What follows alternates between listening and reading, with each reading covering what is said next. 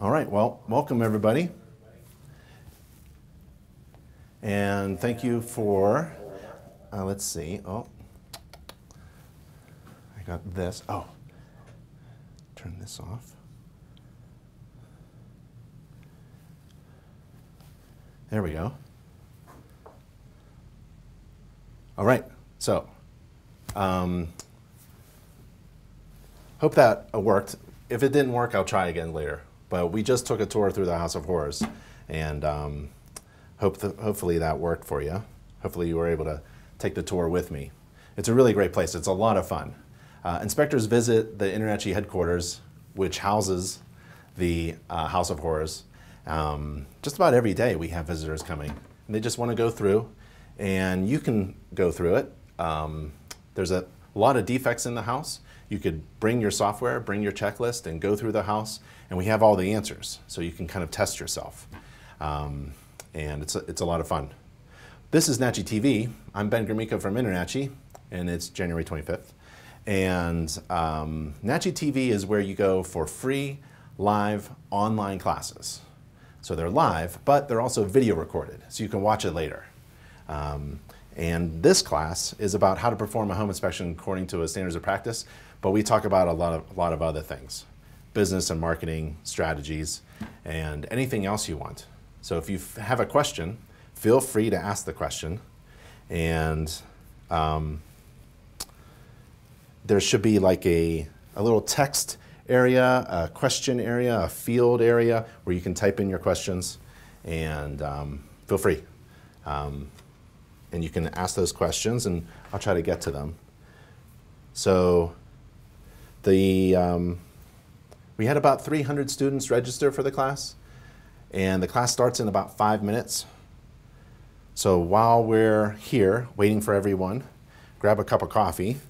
And again, this class is being video recorded, so you can watch it later. If a call comes in to do a home inspection, go for it. You can all hear me and see me, hopefully. It didn't get disconnected.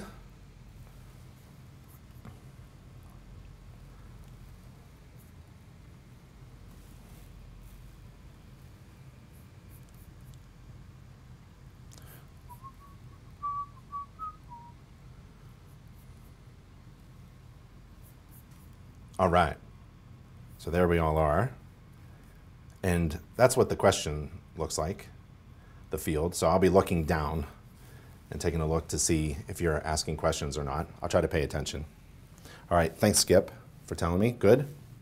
Let's see, if you are a non-member and you're registered to attend this class, feel free to email me and join InterNACHI at a big discount, 50% off.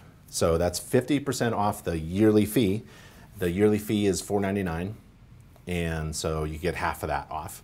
And that's for non-members only who want to join InterNACHI, who are attending this class.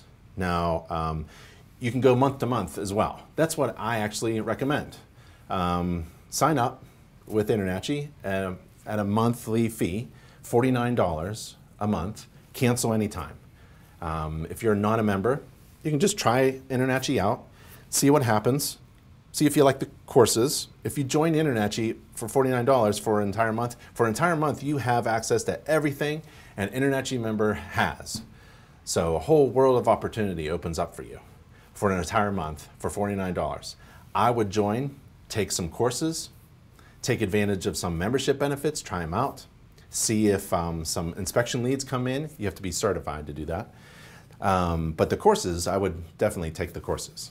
See if you can get a certificate of completion, pass the final exam, take our home inspector exam, test things out for a month. If you like it, great.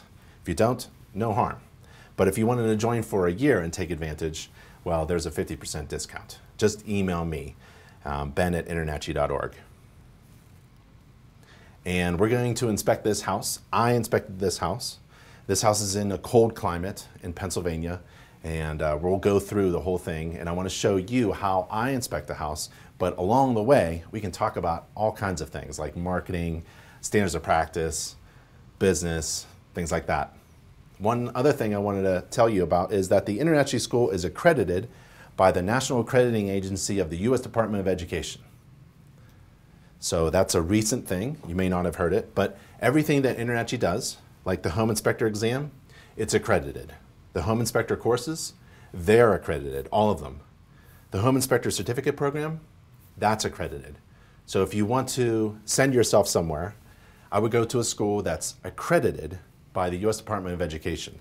How do you know if your school or organization is accredited, recognized by the U.S. Department of Education? Go to ed.gov/accreditation. ed.gov/accreditation. Let me go there now. I'll show you. And it looks like this. So this is the U.S. Department of Education. And here's the question. Is my school accredited? If it's not accredited, why would you send yourself to an unaccredited school? Let's say, so this is the database of accredited post-secondary education institutions and programs.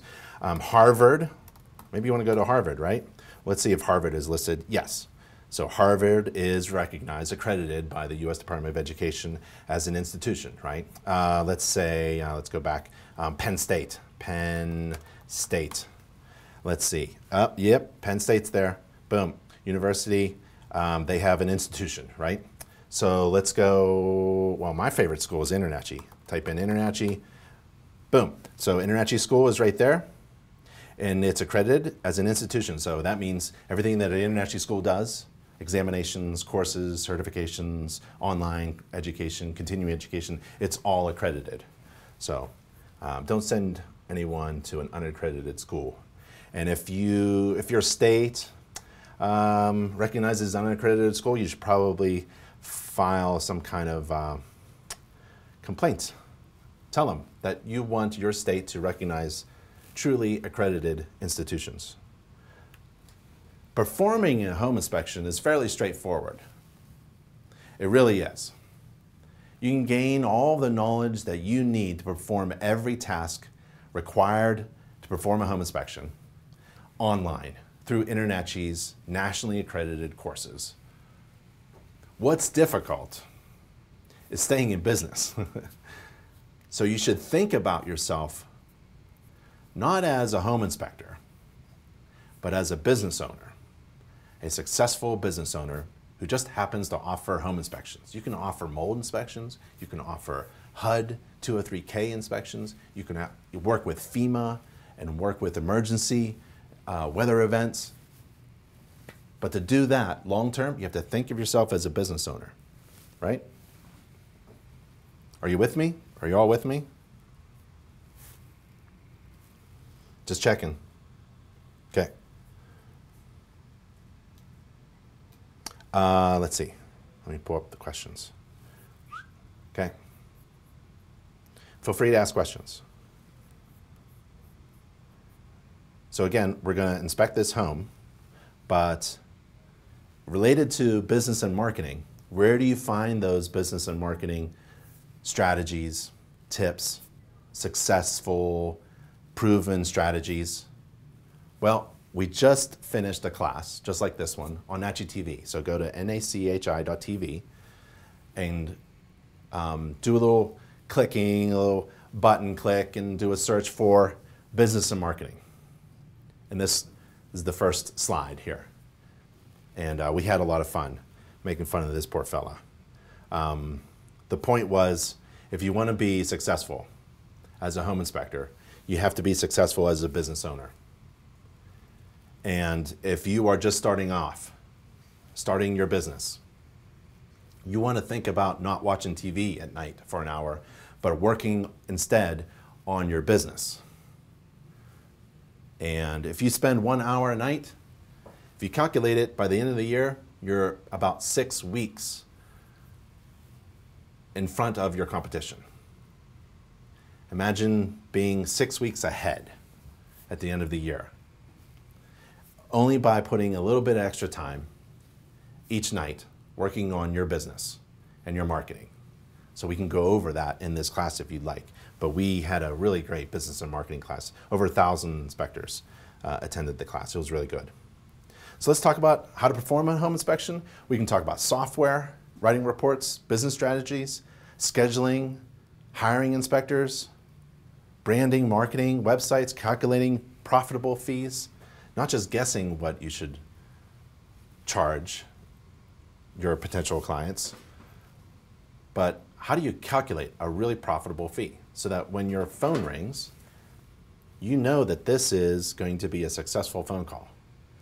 All you really have to do is just say, yes, I'm available, and they know your price. And if they don't, you tell them the price that is profitable to you. You're not just guessing. One of the things that I like is when you're in business and you start to have fun, the really fun part in business is the marketing stuff, right? The business stuff is, some basic things. There are no secrets to running a successful business, actually. It's just a matter of trying a few things, getting your foundation right with your agreements, your contracts, your software, your systems, put systems in place that work for you, like online scheduling. And then you have fun with marketing and trying to beat your friendly competition. And one of the things that I always recommend is getting a home maintenance book. This is I've done this since, I don't know how. It's got to be 20 years now. We've had these home maintenance books. They work. That's why. If they didn't work, we wouldn't have them. So you can get a custom home maintenance book. This is one specifically for Florida. So if you're in Florida, InterNACHI has a home maintenance book just for Florida. It's titled, Now That You've Had a Home Inspection, ... Why? Because if anything happens after your home inspection, now that you've had a home inspection, the responsibility is yours, homeowner, right? So this isn't just about how to maintain a home. It helps reduce your liability as well. And within these pages, there are about a dozen reasons, really good reasons to hire you again.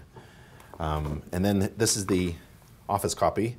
You write office copy on it, and then you put it in a real estate office so that no one throws it away. And inside, or you can put a sticker here or on the back. There's room for a sticker, or inside like this.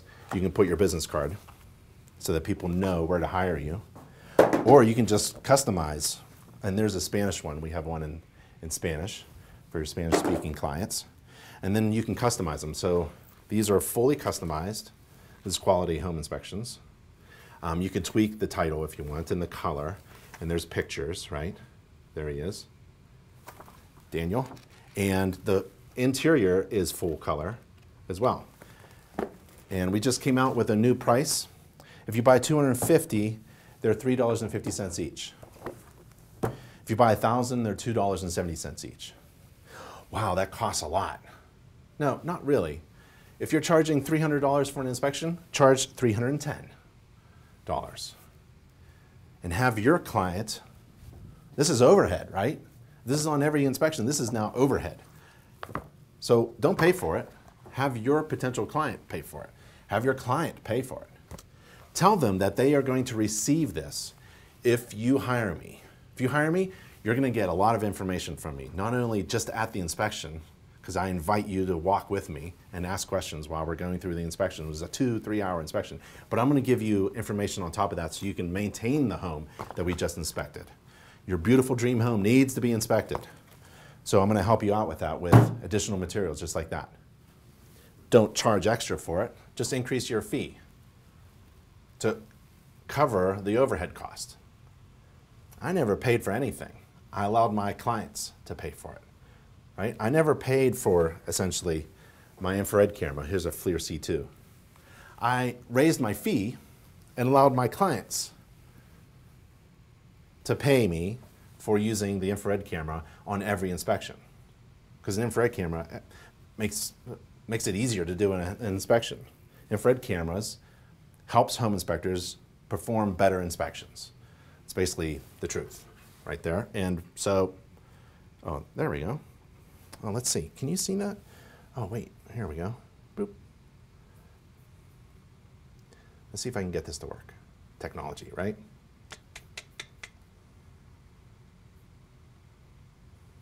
Yeah. There's my fingers. So an infrared camera. This one is the cheapest one that's really good. There's ones that attach to your phone, but my phone is a business phone. I need to grab it and answer phone calls. while I'm doing an inspection and schedule stuff. I don't have time to attach things. When you attach the, I think it's called the FLIR 1 to the phone, it can't fit in my pocket anymore. What's the point of that? So this one fits in my shirt pocket. It's the FLIR C2. And here's my hot cup of coffee, right? And what it does is it senses temperature differences. So it looks at just surfaces. This isn't X-ray. It doesn't see through walls. It just sees the temperature of the surface of the thing that you're looking at. Why is that important? Well, you could see in the summertime, if there's missing insulation in the walls, you can see the studs and the insulation and the heat signature on the interior surface of the home. And take a look at that. There's also some tricks that you could mess yourself up with. So right there is a window, and that's glass, and you could kind of see a ghost in the window, see me waving.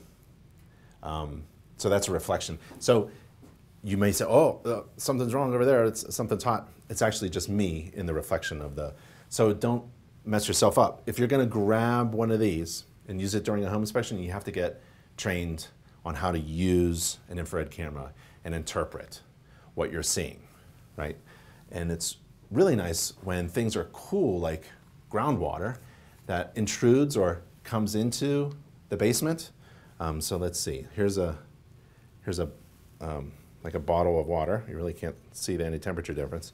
But what it actually can do is just shows up like that. Isn't that cool? So why is it different in temperature? Well, darker is cooler, and water coming from the ground is cooler, so there could be a spot there on the floor that has water penetration. I would not be able to see it without it. I mean, I could use a flashlight. Infrared camera is kind of like a flashlight. It allows me to see things that I wouldn't normally be able to see without it. An infrared camera is the same. It allows me to see things that I wouldn't normally be able to see without it. So that's a water stain of some kind there. But I'm going to keep my mouth shut until I actually use a moisture meter and confirm that it's wet. Because some things are just cool, right? So if I see it with my infrared camera, which I can scan an entire room in 2 seconds, and then confirm it with my moisture meter, then I'm doing a better inspection. And I think this is about $450 or $500 from our e-commerce partner, inspectoroutlet.com. Inspectoroutlet.com. You can grab one of these. So I highly recommend getting an infrared camera, but don't pay for it. What I did personally, as a business owner, is I raised my fee because I was adding value to my service. This adds value to my service because I'm a better inspector and I perform better inspections and I write better inspection reports because of my infrared camera. I can find things that no other home inspector can find if they don't have an infrared camera. There's no way you can see. Why would you hire someone who can see what anyone else can see? You hire someone who can see things that no one else can see. I can tell that there's something there, some water intrusion there. So, increase your fee. I went from $329 to $369, and I paid for that camera within a few months. So that's kind of like a strategy, right? A business strategy, but it also incorporates branding and marketing into that. So just about everything you do as a business owner combines your knowledge, your skills, marketing and branding and business all into one. Hey, we're having a national convention. We had one in Atlantic City. 1,000 inspectors showed up in Atlantic City, and we're having one in Boulder, Colorado at InterNACHI headquarters and the fairgrounds nearby. And it's free. All of our conventions, annual conventions, are free. There's no need to pay to go to a home inspector convention. I would never go to a home inspector convention where you have to pay, right? This is free because of our fantastic vendors and exhibitors. We have the best exhibitors and vendors and sponsors from all over the world coming to this fair, and they'll have a table or 2 or 3 there to talk to you specifically about it. But we have a free fair because of our vendors and exhibitors. So everyone's going to be there. We're expecting 1,000 people. We got to cap it at 1,000, just like we did in Atlantic City, maybe a few more. We're going to have a lot of fun. So please go to nachi.org/convention. And speaking of tools, infrared tools, this is one of my favorites. Do you know what this is?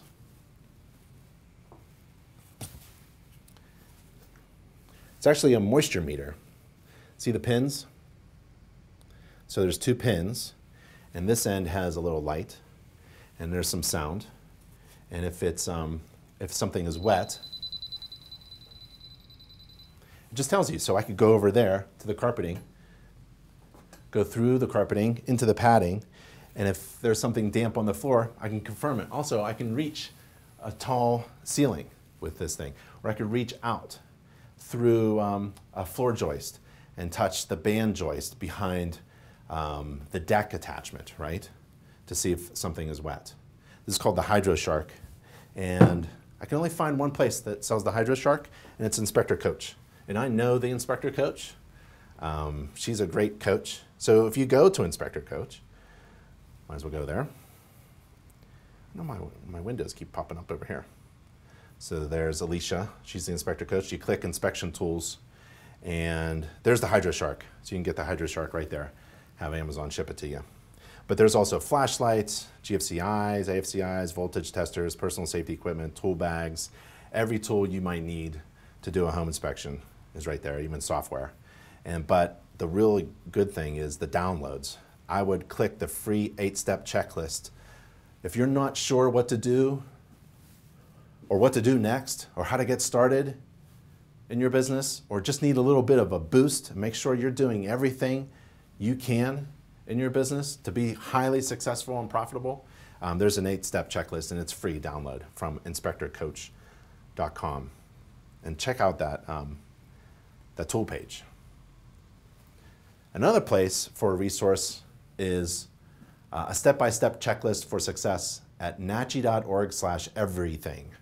nachi.org/everything. Go there, and there's 15 steps. You scroll down the entire page, do all the steps and all the sub-steps in between, and you'll see it's a pretty thorough checklist. This is the reason why we're in business, because not every house has a major defect. Real estate agents love to hear that too. And my clients love to hear that too. Your dream home doesn't have to be, in terrible shape. Because not every home, it's true, not every home has a major defect, but some do. And most homeowners don't know what they don't know what a defect looks like.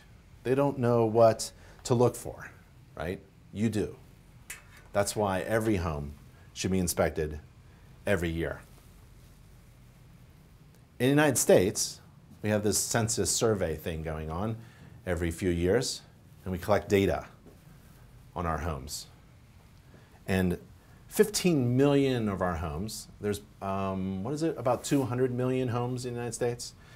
15 million of them have signs of mice, rats, cockroaches in the last 12 months. Now, as a home inspector, you're not required to inspect a lot of things. There's only a few things, really, almost a handful of things you're required to inspect as a home inspector, according to the standards of practice. You're not required to look for rodents and mice and cockroaches. However, I exceed the standards of practice, which is okay. If you apply that standard, if you exceed the standards of practice for all of your clients, if I see a mouse trap, I'm going to take a picture of it and I'm going to put it in the report and ask my client to ask the seller about mice in the home. If I see signs of cockroaches and things like that, right? Over 1 million homes have holes in the floor. And over 1 million homes have holes in the roof. If you line the two holes up, that's not a good scenario in a rainstorm. There are literally holes in roofs and floors. That's why you have a home inspection. Almost 10 million homes have water leaks coming from something like a clogged drain or a broken pipe or water heater. 6 million homes have roof problems. You are required to inspect the roof covering material according to the standards of practice as a home inspector. You can do it from the roof, but that's exceeding the standards. You're not required to walk upon any roof surface. Stay safe. I wouldn't go up on any roof if you weren't trained or experienced. It's hazardous. It's fatal. A fall from a roof is fatal, so you're not required to walk upon any roof surface. It's really dangerous. But if you do go up, you may see one of these problems because 6 million of our homes in the United States have roof leaks, active roof leaks. A couple million homes had toilets that didn't work in the last 3 months. None of the toilets. We have over 2 million homes where none of the toilets worked. Oh, we also had clogged sewer drains. We have a hands-on training class to become a certified sewer scope inspector, where you shove a camera in a line down the sewer line. That's a good service, ancillary service. Almost 10 million homes have electrical problems, and almost 2.5 million homes have defective heating systems. And what about mold? Speaking of water intrusion, like over there, millions of homes have signs of mold growth. How do you inspect for all these things, like mold, sewer lines, water leaks, moisture intrusion? InterNACHI, nationally accredited school, accredited by the U.S. Department of Education, has over 45 different types of certifications. These certifications are essentially additional to your home inspector certification. They're ancillary inspections. And ancillary inspections is where profit is. Because you go to a home and you do a home inspection, but an ancillary inspection shouldn't take up more time. So if you can add an additional service, you're adding value and you can charge more. The more value you add, the higher fee you can demand. Higher value, it means higher fees. And if you are profitable doing a home inspection in 3 hours with your home inspection fee, adding an ancillary service that doesn't add time should be very profitable to you. So profit for a home inspector is in the ancillary additional services that adds value to your bundle home inspection service. Yeah? In general, you want to think of a fraction, and like in math, the top numerator of the fraction is the amount of money that you can make divided by what? Your time. So what you want to do is you want to increase gross revenue as much as possible and divide it by a small amount of time. You don't want to spend all day performing a home inspection. If it takes 8 hours to perform a home inspection, you're only making this amount of money. That ratio isn't very good. That long division I don't like. What you like is where you have a lot of money at the top and you divide it by a certain amount of time at the bottom. So what does that mean? Well, you have to increase your gross revenue. So it's somewhere you're calculating profit, right? Your basic home inspection, you add additional fees, ancillary inspections, adding value, that's profit. You can add that, right? If you're not adding to your time, right? A lot of money, small amount of time. That means you want to be efficient with your time. You want to inspect a home well. So you have to get trained and certified through the InterNACHI school. Every home should be inspected every year. And if you are a home buyer watching this video, go to inspectorseek.com, and find a home inspector in your area. Let's say you inspect a home in San Francisco that was built in 2009. That's not too long ago. That's 10 years ago. The code back then for ceiling insulation, that's insulation, let's say I'm on the second floor in a bedroom, I'm looking up at the ceiling. Ceiling insulation is the insulation above the surface, the drywall, right? How much is in that space in between the finished room and the unfinished attic, let's say. Ceiling insulation was R30. So R value is related to the thickness and the material and things like that. For the walls, it's R13. But in 2018, which is just last year, building code changed. And now the R value is R38 for the ceiling insulation. and R20. That's a difference of 21%, roughly, about a quarter difference. So if I was inspecting a home in 2019, and I know the home was built in 2009, I inspect a home regardless of the age. It's a lot easier for me. And I see that there isn't a whole lot of insulation. There's like a lack of insulation by about 20%. That's a defect, in my opinion, as a home inspector. If you inspect a system and almost a quarter of it is defective or missing, wouldn't you call that a defect? Yeah. So there are a lot of homes out there. Think of all the homes that were built in the past 10 years in your area. Have the codes changed? See, we're home inspectors, we're not code inspectors, but we use code in order to perform a really good inspection and tell our clients what is good and bad, what needs improved, what could be done better, how to fix that, how to maintain it. So that's just an example of why every home should be inspected every year. Most homes have problems simply because the code has changed. So one of the things I really like is going to resources and learning how to perform a really good inspection based upon the technical data and resources that are available. And I like to incorporate all this stuff into my software, which I carry with me on my iPhone. So I have software, home inspection software. I have Home Gauge, Home Inspector Pro, Spectora, 3D. They're all on my mobile devices. And I can bring data and really technical information onto my phone so I never look stupid, right? I always have the information that I need. And so if you click this link, the slides will be available on InterNACHI TV. So I want to go to Energy, Department of Energy, energy.gov, and the Building America Department, and they talk about climate zones. So in the United States, I'm familiar mostly with the United States, there are 8 climate zones, 7 main ones. There's a subarctic one in certain parts of Alaska. But there's this link to a guide to determining climate regions. Oh, let's see. Let's see if it pops up for me. There we go. So a guide to determining climate regions, climate zones. And they have this guide here, and it's really good. There's a couple maps of the United States again.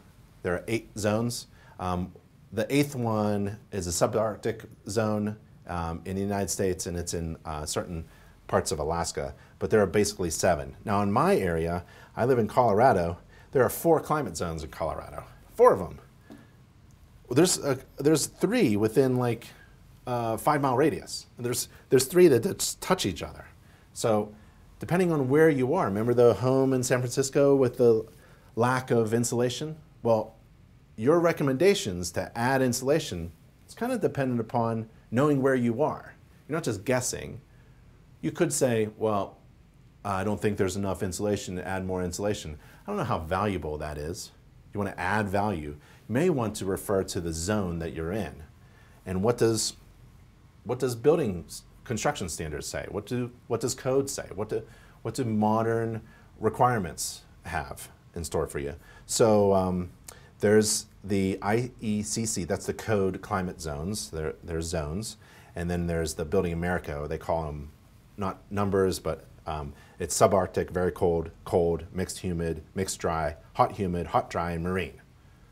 Wow, that's cool. So I can figure out where my climate zone is in this document by typing San Francisco. So in San Francisco, there's one climate zone. It's marine, and it's climate zone 3. What if I'm in Boulder, Colorado? I type in Boulder, and Boulder, Colorado is cold, climate zone 5. Okay, so now I'm a home inspector. I'm inspecting a home. I know my climate zone. Now what? Well, you go to the code, because code mentions climate zone. Like, what is climate zone? How do you apply this to being a great home inspector? Well, it's really cool. So you go to table R402, and you look at the left side here in climate zone, and there it is. So I confirm that the ceiling R value, I'm sorry, here's the ceiling R value for climate zone 5. There it is, 5, go across. It's R49 for the ceiling. So I know that I can make a recommendation for more insulation based upon a guess, based upon some kind of code or some, what? Yeah, code. That's the modern code requirement for a home in this climate zone for ceiling insulation. I'm not a code inspector, but that is the requirement, right? And if it meets that requirement, then it's not defective. If 20% of it is missing, then I'm going to call it out. That's why I enjoy not being a code inspector. That's terrible. I enjoy being a home inspector because I can comment on things like that without referring directly to the code. And I'm not a code inspector. I can make recommendations based upon what? Based upon code, but I'm not a code inspector. I don't have to know the code in great detail, just this stuff. So that when I make a recommendation, it's not based upon guesses or some old class that I took 10 years ago, or some old home inspector exam, unaccredited home inspector exam that I took 10 years ago, based upon modern things. So what I do is, and what I recommend is, inspecting a home, regardless of the age of the home, and inspect it according to the most recent building standards, code. Why? Because typically, code changes because we know how to build something better, or we're trying to save more lives, trying to make the home more comfortable and safe. Like spindles between, the space between railing spindles.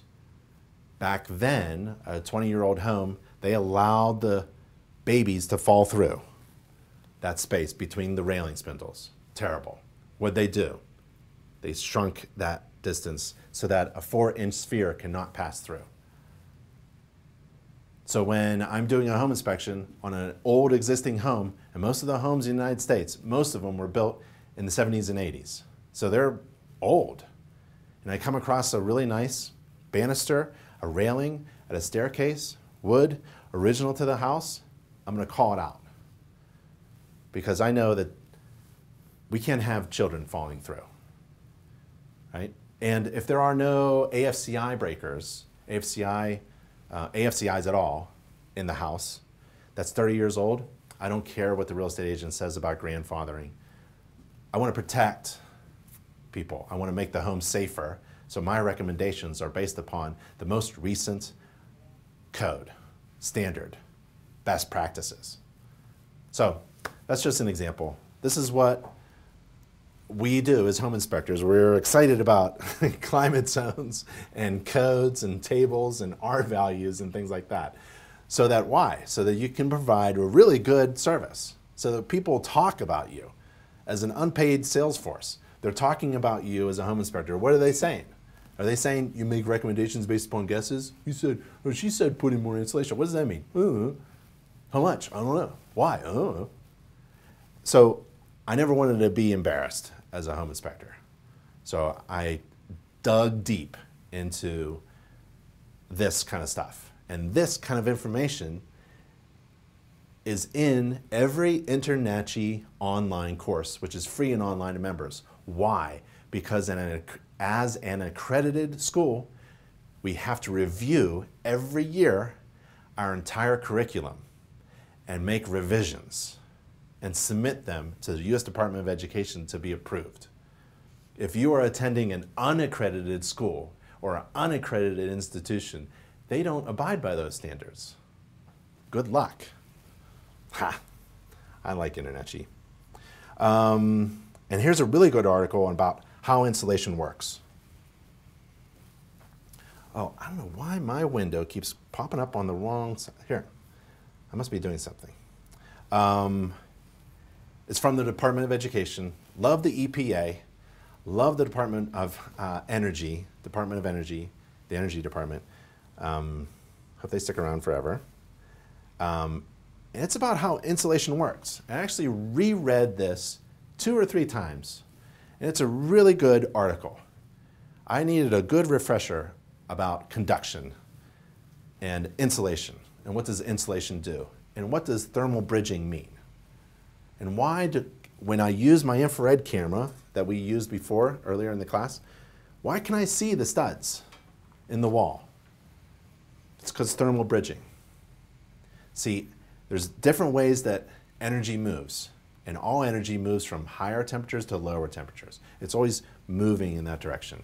And if you want to resist that movement, you want to add some type of material, insulation material, to block that movement, essentially. And that's what insulation is. In relation to conduction, energy is leaving this area here. The heat that's on the ceiling is going up through materials, right? Going into the cold, especially in the wintertime, cold, unfinished attic space, unheated, unconditioned attic space. And so we want to stop that transfer of heat, that loss of heat. So we insulate the ceiling. To what value?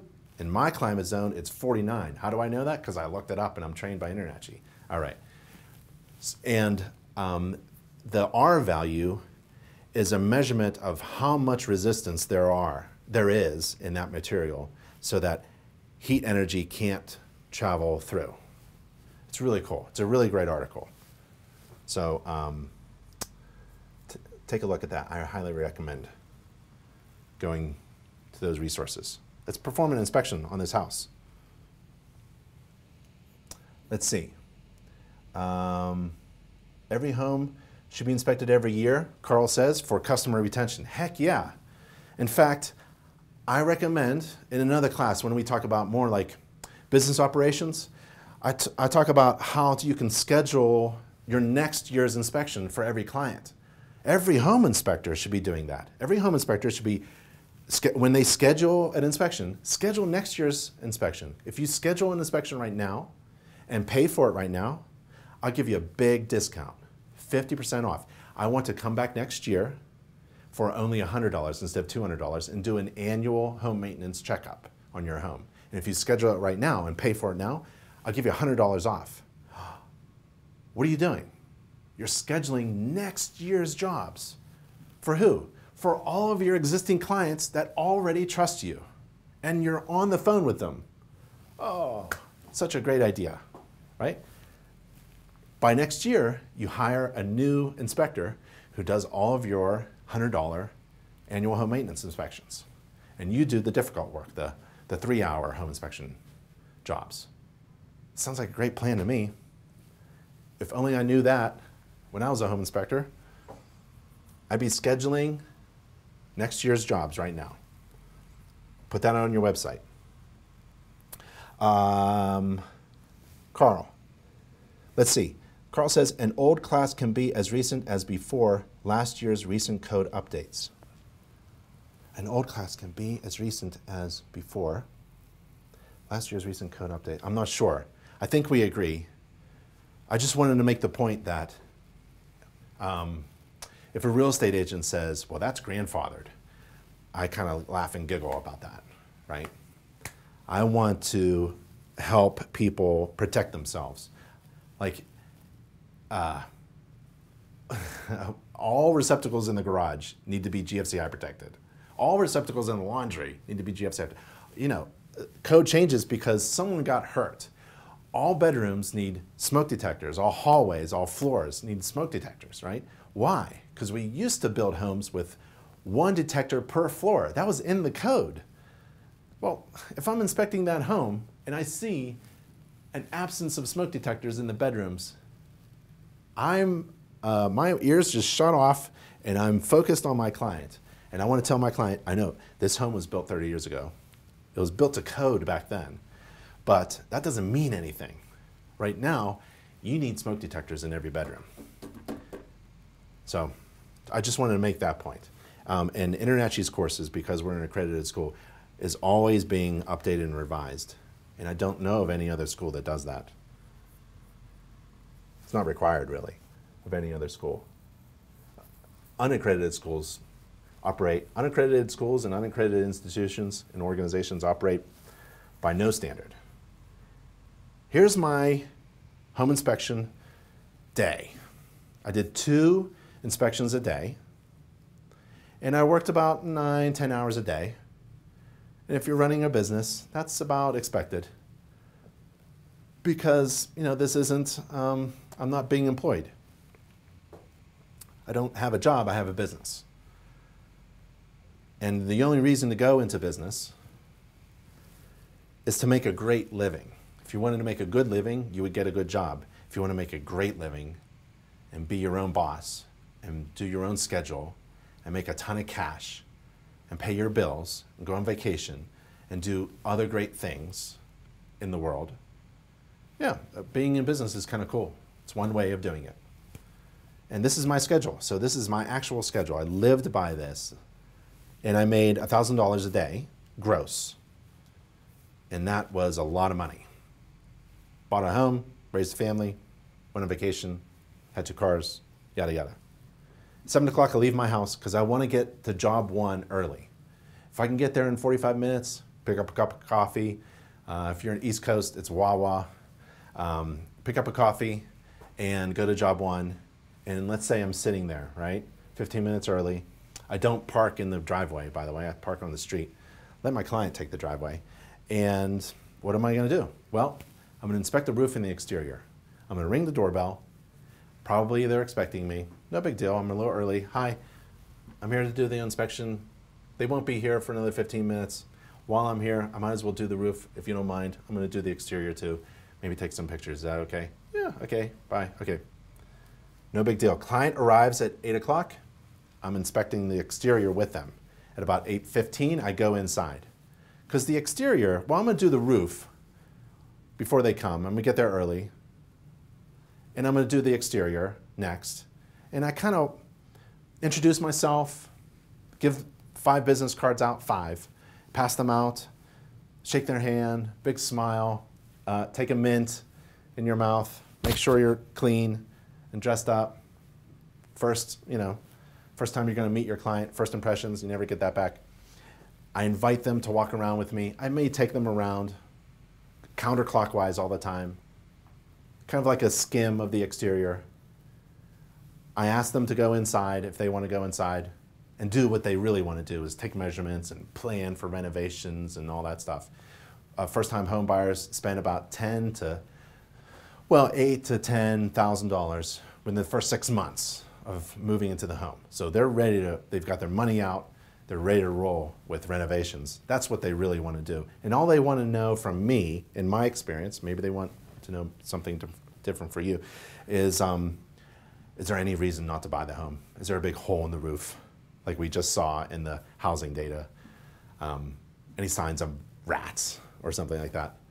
That's why I'm there. I'm there. They already found their dream home. They spent months finding this home, the right neighborhood, the right school system, the right real estate agent, the right bank, it just goes on and on. They've already been in the home. This is the 2nd time or 3rd time in. They've already signed, they have an offer, they're already signed, they're already pre-approved, and there's hardly anything I can say to ruin this deal. There's hardly anything I can say to kill this deal. Everything can be fixed. There's hardly anything. I've done inspections 15 years. I'm a home inspector all my life. Hardly anything you could say to kill a deal, even though that's the phrase going around, right? We kill deals. We actually don't. So let her rip. If you see a defect, put it in the report. It's okay. I do the exterior with my client, maybe. They go inside. I do the exterior by myself, and I'm taking pictures. And I'm really inspecting. I'm inspecting every system and component. Then I go inside and do the heavy lifting. I want to do heating, cooling, hot water source, plumbing, drain waste vent, water supply, and then do electrical panel and structure. At about 10 o'clock, I'm done with that heavy stuff.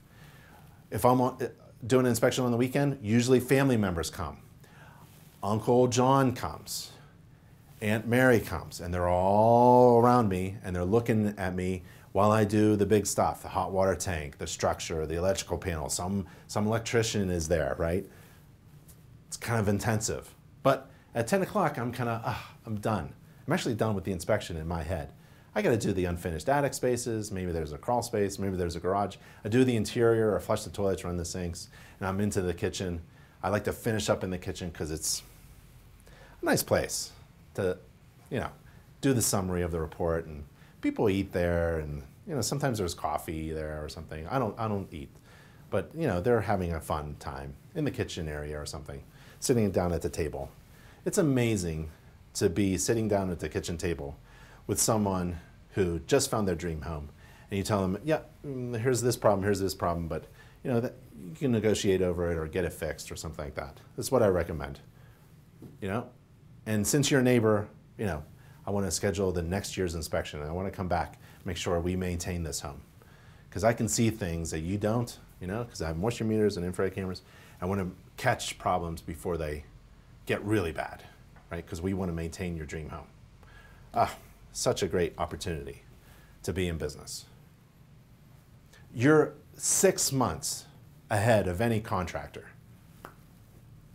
A home inspector is in the position to influence a lot of money, a lot of decision making. So instead of recommending bling, home inspectors don't recommend granite countertops, but that's in the mind of our clients. They want to put some granite countertops in. What you really want to do is help them understand that maybe you want to add more insulation, an air seal, right? Maybe you want to upgrade something. The HVAC system is getting a little old. Watch it. Maybe you want to put that money away, because in the next few years you're going to have to invest in a new HVAC system, something like that. You're in a great position to help people make good decisions. At 11 o'clock, I'm done. Remember, I left my house at 7. At 11 o'clock, I'm done with the first inspection, and I should have at least $400 in my pocket. $396 is what I started off with. I didn't go crazy with this big table, difficult to understand based upon square footage and age and the amount of $396 was our base price, and then we simply over the phone said, where is it? Oh, that's 50 miles away. We're gonna have to charge extra for fuel. And they're like, okay, no big deal. Oh, it's 100 years old? We charge a little bit extra because older homes have more problems. Oh, okay. It's 5,000 square feet? No, we usually charge for 3,000 square feet. If it's 5,000, we're gonna take a little bit extra time or have to charge extra. Those are the things: distance, age, size. So we charge extra. But everybody knew it was one basic price, about $400. You can get Peach Inspections. That was the company name. And then the ancillary inspections on top of that. I felt really bad as a business owner if all I did was a home inspection. Because I know I'm a little bit behind. $396 to do a home inspection. That's great, but what I would really like is a radon and a termite inspection. That would be about $600. If I do that twice a day, that's a good business, right? So all of our inspectors in the company, the goal was to get that bundle package: home inspection, radon, termite. It could be something different for you because you're in your climate or area. I don't think there is any radon in Florida, so that wouldn't work, right? But there's termites, there's mold, moisture intrusion, so, and there's stucco. So there's, and there's wind mitigation. Down in Florida, hurricanes blow roofs off, so those roofs need to be strapped down onto the foundation. There's a service for that. Insurance companies love to see just 4 things, 4-point inspections. So in the South, there's different things in different areas. But the idea is to bundle. People love bundling things. So bundle your home inspection with a couple of ancillary services. Remember, we talked about this before in class. That is where profit is. If you increase your gross revenue, that's your goal, to increase gross revenue as much as possible, but at the same time, you're calculating what a profitable fee is. I bring an extra shirt, and I change my shirt in my truck, and I go get lunch, and at 12 o'clock, I'm at my next inspection. Hopefully I arrive early, and I'm scheduling these jobs geographically so that they're all kind of bundled together. 4 o'clock, I'm back at the office, and I'm home. Done. You do that 5, 6 times a week, You are a successful business owner. For those ancillary inspections, go to nachi.org/certification.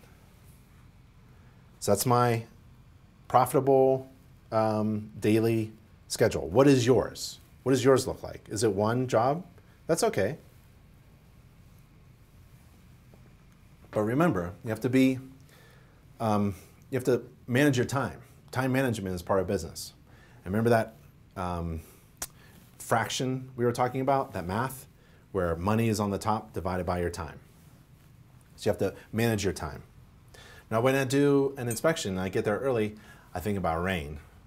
I was an inspector in Pennsylvania. We call it Pennsylvania because it just rains all the time, especially in Pittsburgh. Pittsburgh and Philadelphia, it just rains. The whole state is just rain. And I think about how rainwater hits the roof, it's collected by the gutters, carried downwards, controlled by the downspouts, and diverted away from the foundation. And I think of flashing, I think of diverting, and slope. The slope of the roof, the slope of the ground. First 10 feet drops 6 inches.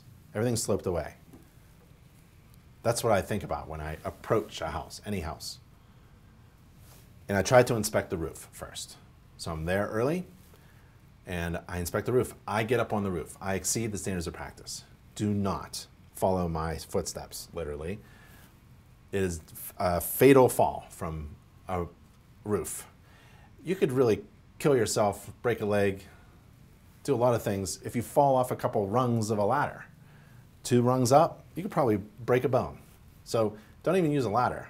You're not required to. You're not required to walk upon any roof surface. What if the roof is 12 feet up on a flat roof? Flat roof, 10 feet up.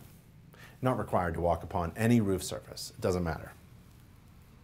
But here's the problem that you are going to have if you are in competition with me. I put that on my website, and I put that in my inspection report, because I know my inspection report is going to be passed around and read.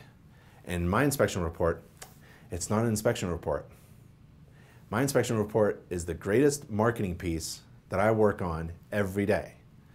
And after you read my book, my greatest marketing piece, my home inspection report, at the end of the report, you should be thoroughly convinced that I'm the greatest inspector on the planet.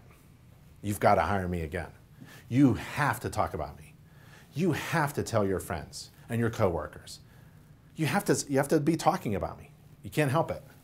It was such a great experience. When you hire me, you have such a great experience.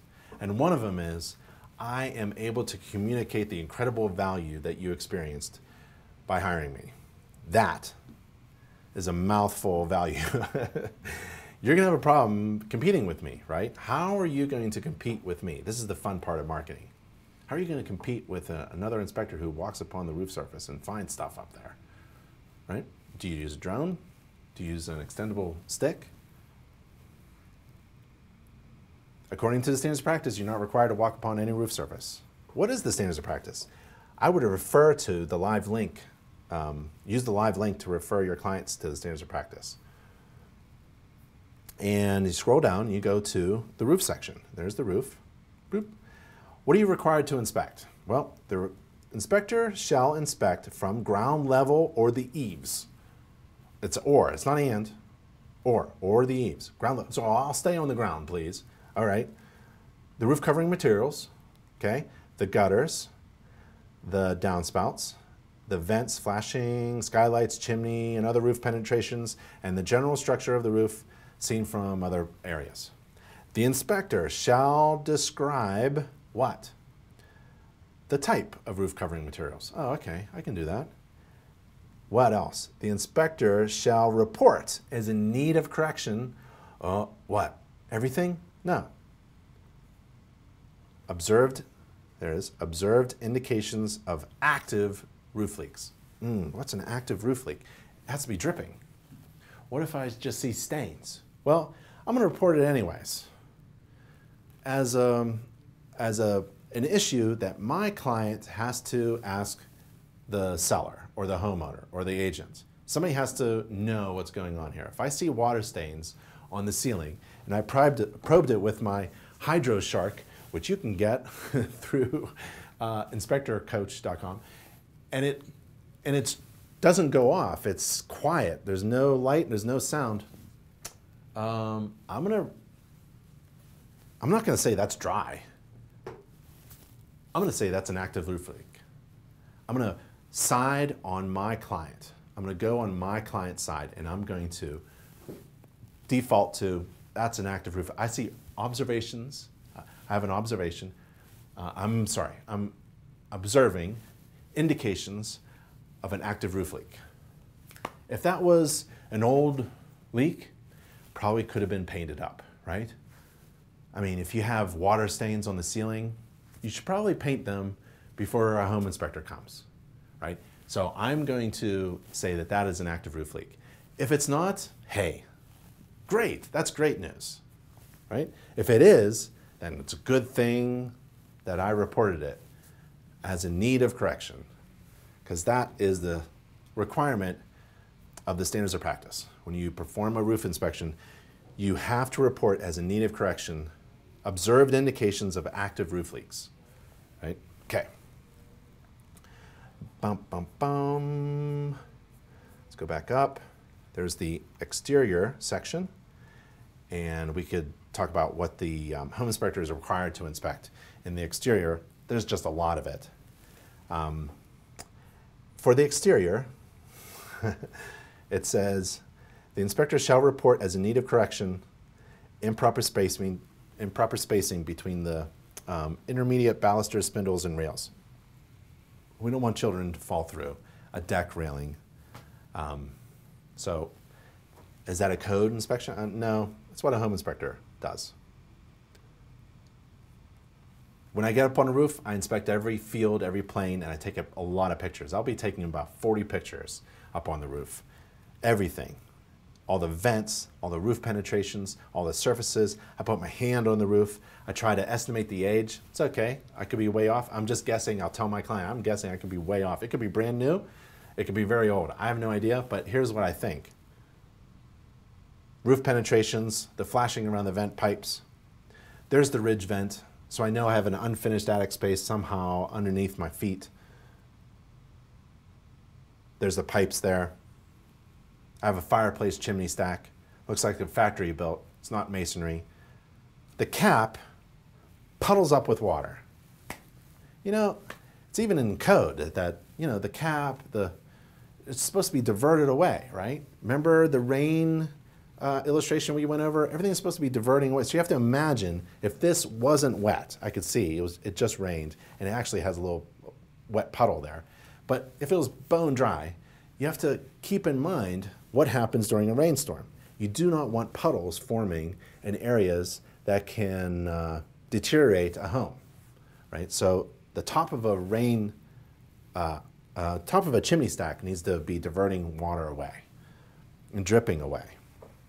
And this isn't. So that's defect. That's okay. That's good. That's good. So I'm kind of touching everything. There's flashing where the chimney stack meets the house. There's a gable vent. So I'm identifying components. About half the work you do as a home inspector, home inspectors identify things. So there's me pulling up the siding. It's a little tight, but it's vinyl. It's not wood. I like to see a little clearance, but that's okay. I'm not going to call it out, but I do see step flashing. The siding itself is the counter flashing.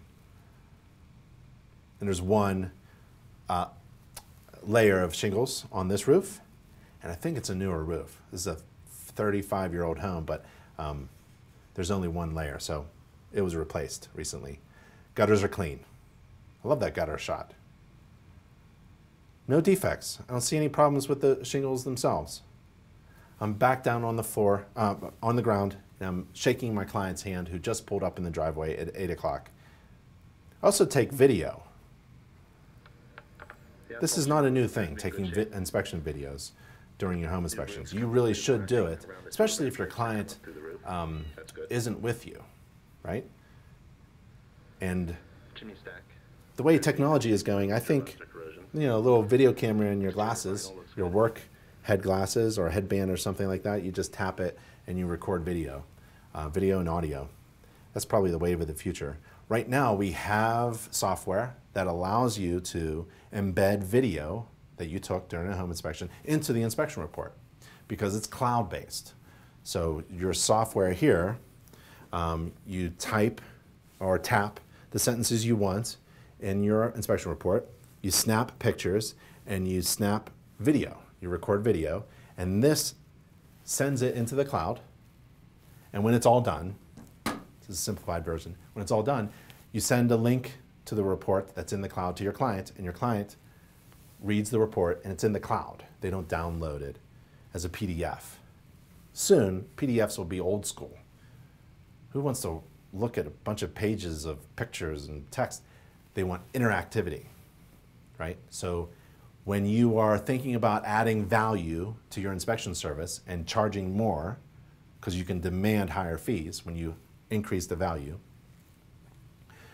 think about putting your report, delivering your report in innovative new ways, and that's a cloud-based report. You can have interactivity and video in a cloud-based report, and that is available today. So choose your software wisely.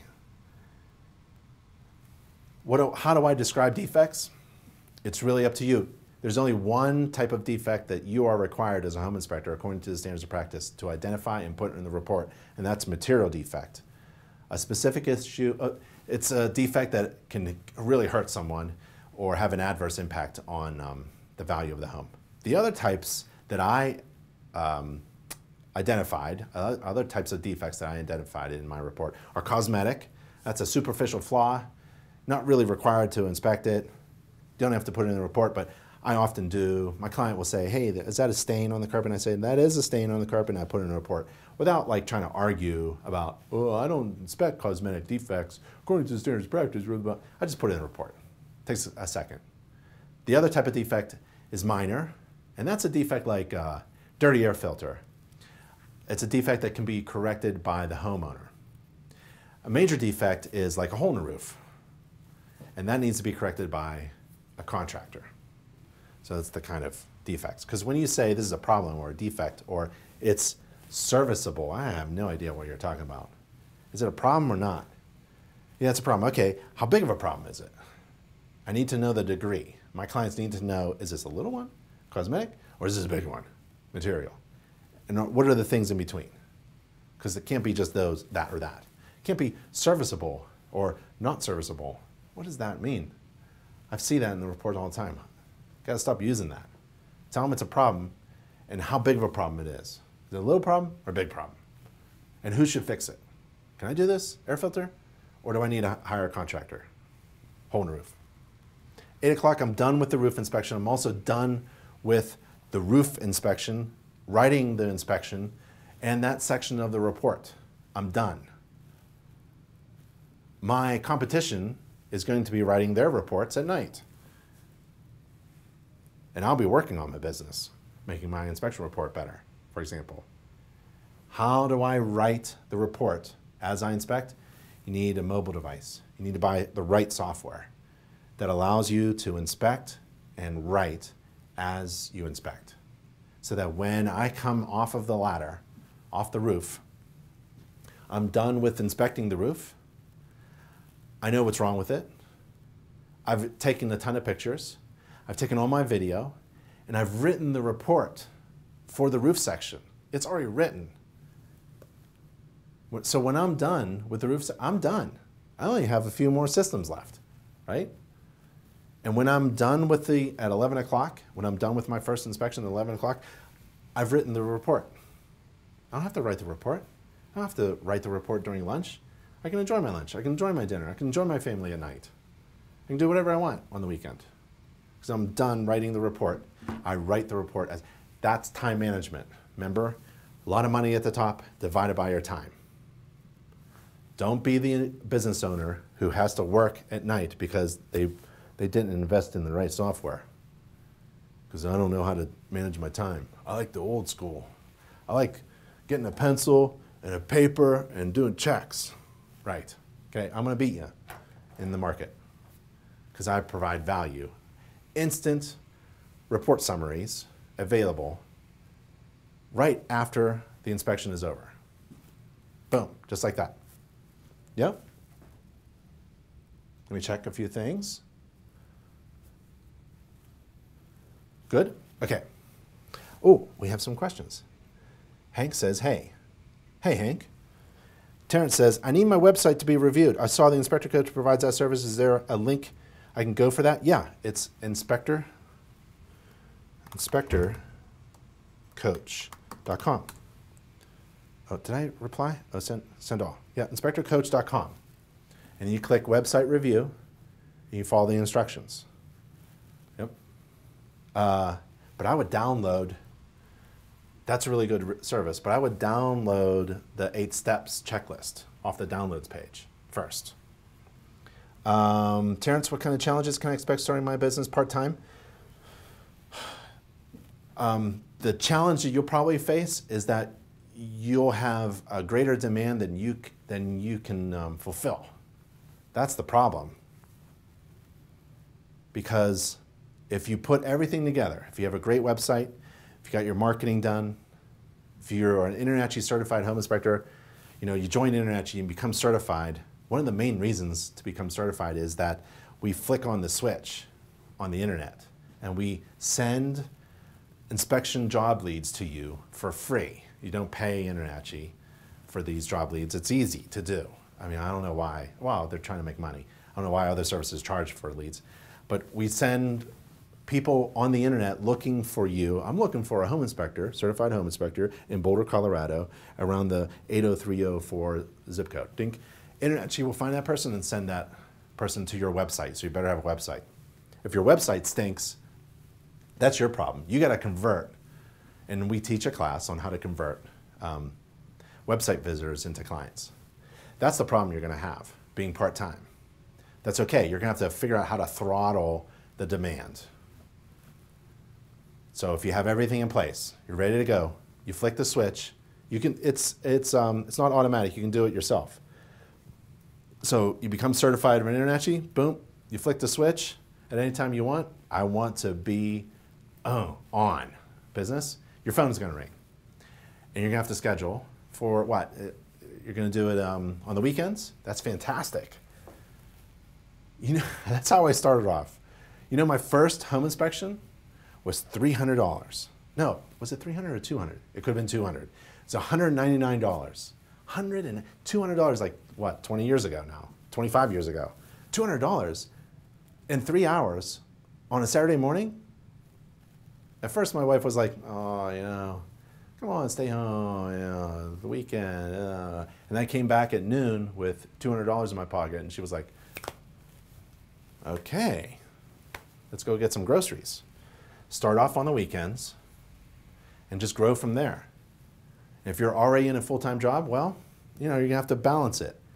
But I would pump those weekends, man. I'd do 2 jobs on Saturday. If you can, do 2 jobs on Sunday to the point where you're choking with demand, and then you flick the switch. You got to go full-time business. In the meantime, there's other things to do. You can think of yourself as a manager. You don't have to do any inspections to be a business owner that offers home inspections, right? You don't have to be a home inspector. I certainly would become trained and certified so that you can communicate to other home inspectors that you employ and manage. So the phone rings, you say, yes, we can do that job. You have a network of home inspectors who are not that good at marketing and their phone isn't ringing, but you are. And you hire them to do your inspections. If I had to do it all over again, I'd probably do more of that. I'd be more of a business owner. Because I made I made the mistake of thinking that there's no one else who can do a home inspection as good as me. Oh yeah, there is. Yeah, you might as well hire them and take a cut. Do a split, 70-30. It's pretty good. If it's a $400 job, I can't do my math. Person's making $300 a day, you're making $100. That's good. Schedule 5 of those a day. You're gainfully employing other inspectors who need help with their phone because they're not ringing, and you're making money, staying at home. You you could operate a home inspection business from the beach and not pick up one flashlight. Being in business is a lot of fun. But you just need resources, and those resources, InterNACHI is built to provide all the things that you need to be a successful home inspector. That's what that sign says. I mean, this isn't a catchy phrase. InterNACHI was built by home inspectors for home inspectors, and we have everything you need all in one place. So if you are missing something in your business, guess where you can go? Right here, InterNACHI. We'll figure it out for you. We've got consultants, we've got a marketing team, 7 full-time, highly creative, intelligent, caring illustrators and marketing design people and consultants. And they only work with home inspectors. You can go to Vistaprint and get your business card designed. Vistaprint is a very good business, but InterNACHI's marketing team works with exclusively home inspectors. We know what we're doing, right? So that's a business resource that you should take advantage of. The challenge in being in business is not utilizing the resources that are readily available to you and making good decisions. And we can help you with that kind of stuff. Terrence. Here we go. Hank, how much time might you allow for the 1-year maintenance inspection, and do you foresee any assumed liability with this type of walkthrough inspection? I would schedule 1 year. I'd go 365 days. I would, you can open up a window for your client. They're going to be your neighbor. You can send them an email. You can send them a nice letter. I'd follow up. All my past clients are like gold, right? I mean, you could sell a list of past, that's how much it is. Don't, but it's amazing to have a list of past clients. I'm just shocked how many home inspectors don't follow up with their past clients. They simply get paid, leave the kitchen, bye. Well, that's your neighbor, right? And that house needs to be inspected. And they don't know that. You have to communicate that every home needs to be inspected. We just went through, in the beginning of the class, why every home needs to be inspected. Not every home has a major defect, but some do. Millions of heating systems, millions of toilets out there. So there's a lot of problems in our homes. So there's a good reason to offer an annual maintenance inspection. I call it a checkup. You get your teeth checked up, you get your body checked up with your medical doctor, you should get your home checked up as well. And what I'm going to do for you, this is what I'm saying to my client, what I'm going to do for you is I'm going to pencil in a year from now, I'll come back and do an annual maintenance and checkup. It's $200 a year from now, but if you want to schedule it now, it's only 75 bucks. Something like that. You're scheduling a year in advance, and then you can schedule another year and call it an annual, and another year, and another year, they'll probably move.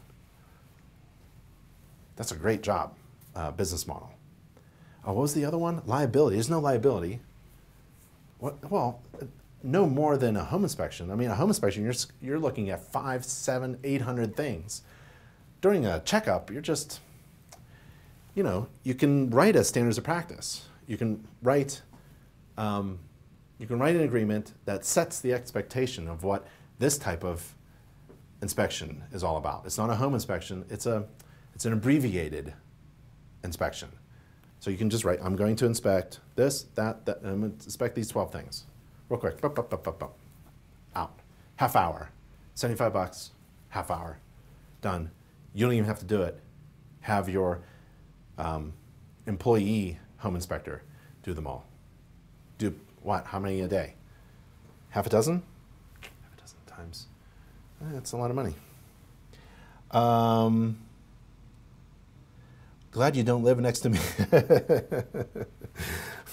Well, you should find your local friends, your local home inspector friends, right? And hang out with them.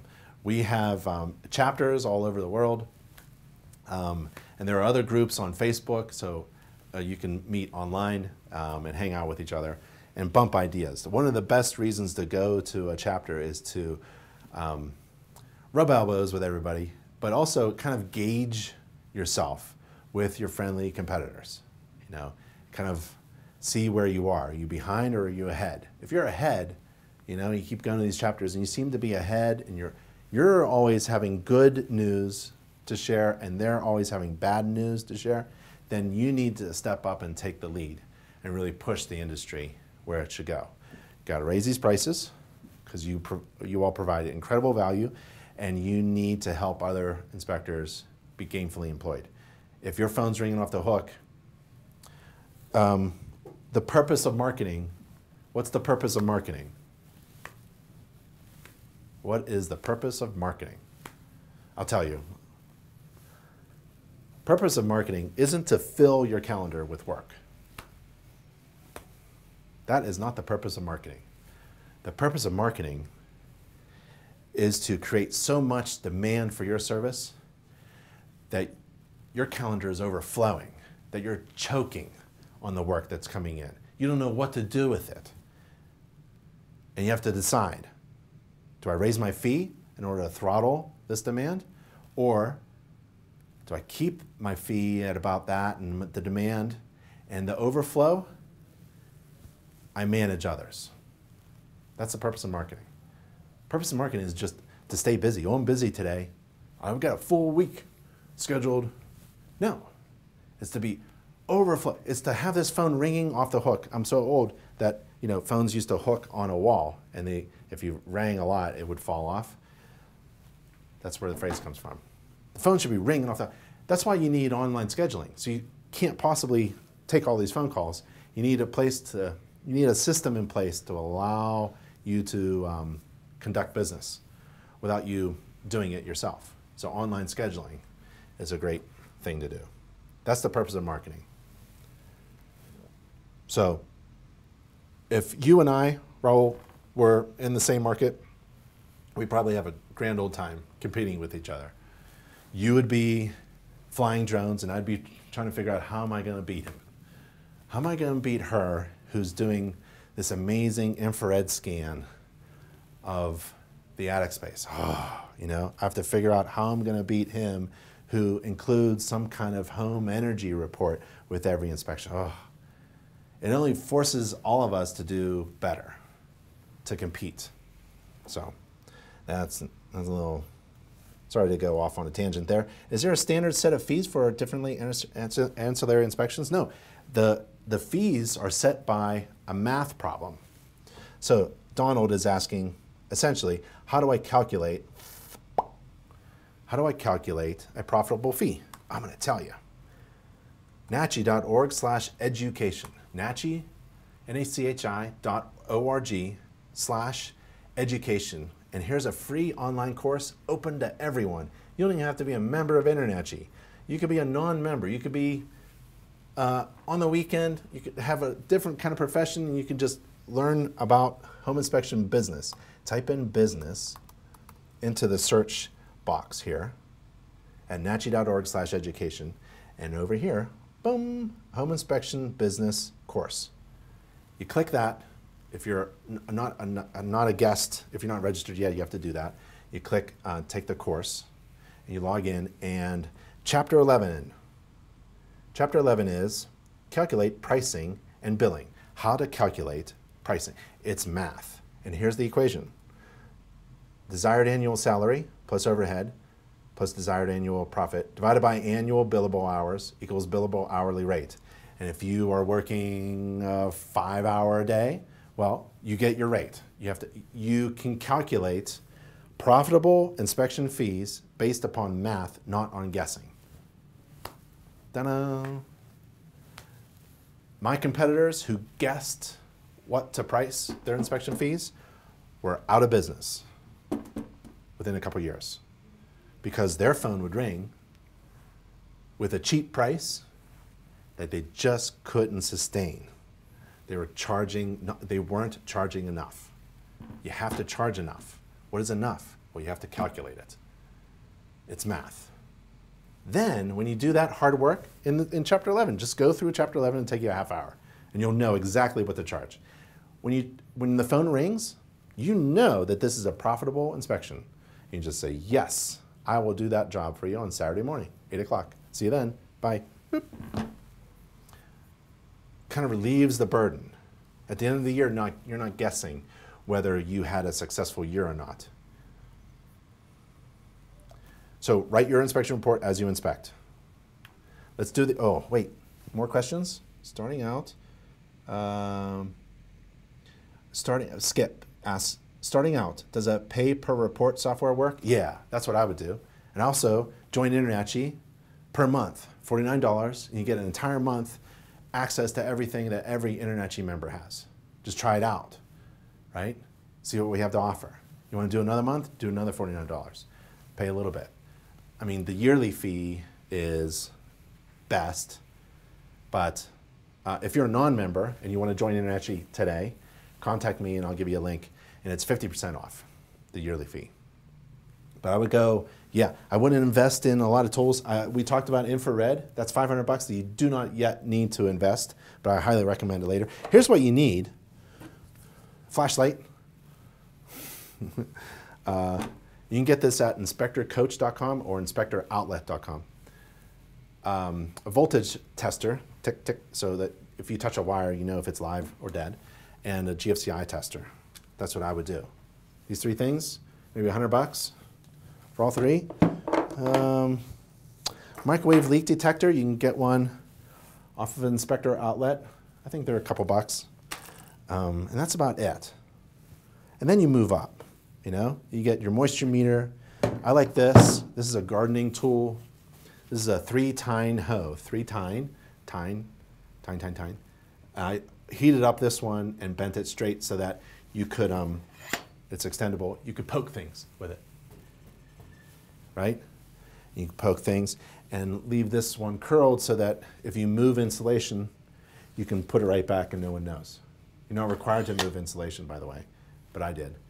Because sometimes you pull the insulation at a band rim joist where the deck is attached to the house, and there's missing flashing.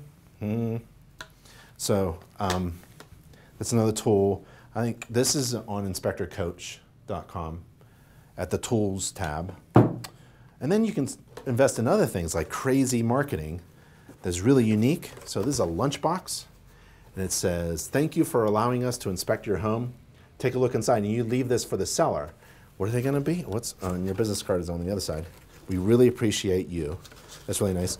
And, oh, what's inside? It could be anything, I don't know. Candy? It's up to you. It's really up to you. Here's what's inside here. Oh, why hire a home inspector? So it says, thank you for allowing me to inspect your home. That's from the marketing. All this is from the marketing department and Inspector Outlet and the coach. Another thing I would buy is, I wouldn't get branded t-shirts right off the bat. This is, I think, $5. It identifies you as a home inspector, has InterNACHI on the front. It's kind of cool. I'd get that first. You know, there's a low investment, low entry into building a home inspection business. Don't invest too much. Software is probably the most expensive thing, unless the state requires, if you're in a regulated state, like some kind of insurance or something like that, then those fees. I'm talking about other things. So I would go with the monthly stuff, and I'm not familiar. I'm only familiar, I think Spectora does monthly. That's a good software. When you say you're writing a report as you go, does your software already have pre-written material? Yes. So Home Gauge, Home Inspector Pro, 3D, all the really good top Spectora, top software companies have incorporated the InterNACHI standards of practice into a template. It should say InterNACHI residential template or something like that in the software. And it already has stuff that's already written. You just add to it. So type sentences that you would want to say in your report upon observing something. So if the template doesn't have, let's say, a sentence about an observation about the water stain. Remember the water stain? Or let's say there's a hole in the roof. To make it real easy, right? Major defect, hole in the roof. There's a hole in the roof. So you take a picture. Imagine yourself doing an inspection. You take a picture, click, you do a video, Click, hey, there's a hole in the roof. This needs to be corrected by a roofing professional. This is a major defect. Click. And then you want to type a sentence. You look at the sentence. Where's that sentence? Oh, there it is. You just tap it, and that pops that sentence that there's a major defect, hole in the roof, needs to be corrected. That sentence is popped in right at the picture that you took in the report itself. So you got to try it. It's hard for me to explain it, I guess. I have done classes with writing reports on mobile devices, and it's kind of clear that way, but we won't do that right now. But yeah, you got to just try it out. Most of the I think all of them have free trial periods or free report minimums, maximums. So, you should be able to try the software out first. So I'm learning, actually, I've learned HomeGauge, Home Inspector Pro 3D, and now I'm learning Spectora.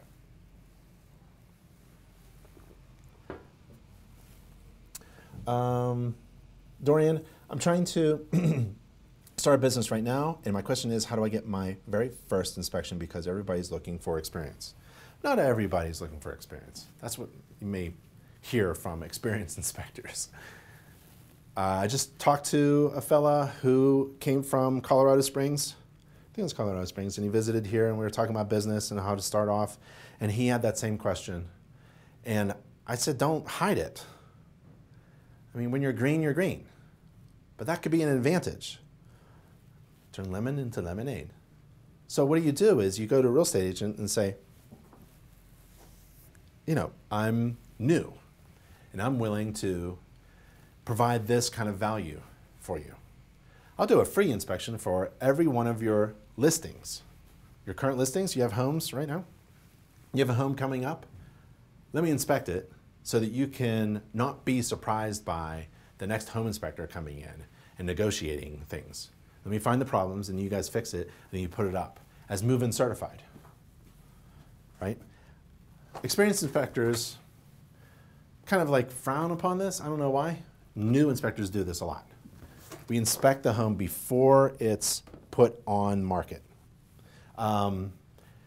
Experienced inspectors are busy. They're doing 2 jobs a day, like me, right? I don't have time to spend a little extra time with your clients. You do. Experienced inspectors tend to be older, and they're not really into the technology. You are. So you could add value by providing a different way of delivering a different way of delivering your reports, or bundling, or have your bundling inspection services, or having a really nice modern website with modern features like online scheduling. There's a lot of things you could do. You could ask, as a green inspector, an experienced inspector, real estate agents. I got this from Inspector Coach in her she wrote marketing tips to market to real estate agents and home buyers. And one of the things you could say is you could approach a real estate agent and say, she wrote paragraphs. Let me see if I can remember. The recommendation was to approach a real estate agent as a new inspector and say, I know that you're already working with several home inspectors, but I was wondering if you could help me find a real estate agent in your office who's having difficulty finding inspectors who do not work on the weekends, right? As a new inspector, I work on the weekends because I'll take any job, right? Phone's ringing, I'm going. I'm saying yes. So you could approach professional, experienced, top agents who already have their set of home inspectors and approach them in a way that doesn't say, hey, I'm a new inspector, take a look at my report, I'll do an inspection for you. You say, I already know you're working with other, but do you know of other agents in your office who are having problems with home inspectors who don't offer a buyback guarantee, where if there's a mistake, InterNACHI will buy the home back? She or he will be like, yeah, I do have people in my office who want a weekend inspector. Come with me. What is your name again? Right? So there are different ways. I wouldn't worry too much about it. I think before I go to a movie, I look at the preview and I play it. You could have that, right? Before I go to a restaurant, I like to look at the menu, take a picture. Look at pictures of the food that I'm about to buy at the restaurant. That's how I shop. I think that's how most people shop. They want to go to a website that kind of gives a preview of who you are. And on your website, I don't think that the word experience needs to be on there.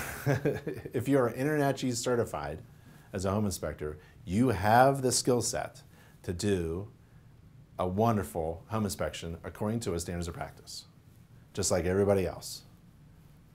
So I would attain certifications, and then I would practice like crazy on your own home, friend's home, neighbor's home, families, members' homes, all for free, and get really good at doing inspections because you're already certified and trained, you know the knowledge. Now you have to apply that knowledge to get skills, abilities and skills, and write a really good report.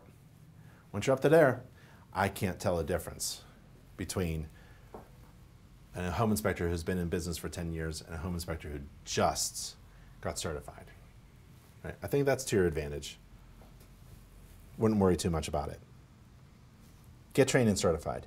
Tell your client about the summary report when you are done and they decide not to buy this house. How many have decided not to pay you for the report? Oh, none. I have never run after a client. Let me think. I don't think so. You know why? Because before I step onto the property, we've already agreed to certain things, and there's a signed contract that I have. And they don't get the report until they pay me. So I think I have two things set up for me. Remember, you have to have systems in place to make your life easy. One is online scheduling, where they agree to your terms and conditions in a contract to hire you. And they have to pay you. Then I do the inspection, right? You don't pay me until after the inspection, but you don't get the report until you pay me. Did I say that right? You don't pay me. I do the inspection. I don't step on the property unless we have a signed contract, right? That helps reduce my liability and locks me in with you. You agree to pay me. I do the inspection. You don't pay me until it's all over. And then if you want the report at the end of the inspection, I have to get a credit card up from you. It has to go through. So I'm striking at the time of the inspection, or if it's online scheduling and you have the guts to do this, you can ask for a credit card to secure your appointment. So you can take their credit card information. It doesn't transact it until after the inspection is done and the report is released. So I've never, with those two things in mind, I've never had to run after somebody. You know, I don't give the report until they pay. Let's see. I like that. Licensing in my state. No name. Didn't enter your name? You okay? Licensing in my state requires 50 home inspections to qualify for a license. If unlicensed, how do you do inspections? Difference between certified and licensed. Difference between certified and licensed is if you attain a state license, that means you're just as good as everybody else.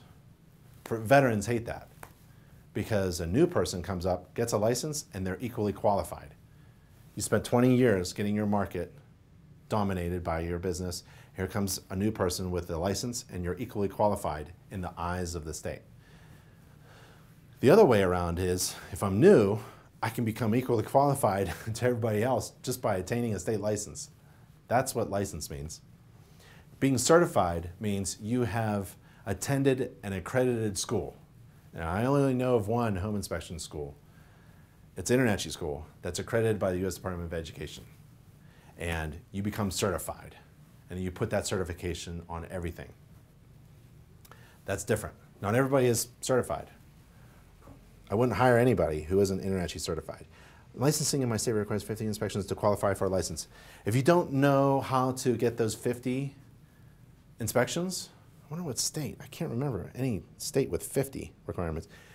If you can't get those 50, and if it's not like, if the state didn't provide you a path or alternative path to attaining those 50 inspections that are by a supervised individual, you should complain really loud with other home inspectors, right? So something's up. There must be a step-by-step procedure written out by the state in order to do that. And yeah, so I would go to the state and complain. That's your right to complain. Does the software store information on the device for those areas without good cellular reception and then later? Yes. Can you be a good inspector without construction background? Yes. Without the construction background, how hard will passing a national exam for a regulated like West Virginia? I would take InterNACHI's home inspector exam. It's an accredited exam, accredited by the U.S. Department of Education. I don't know of any other home inspector exam that's accredited by the U.S. Department of Education. And I would take that. It's free and online and open to everybody. And it will tell you at the end of the exam where you're strong and where you're weak. And where you're weak, it will provide you a link to strengthen that weakness.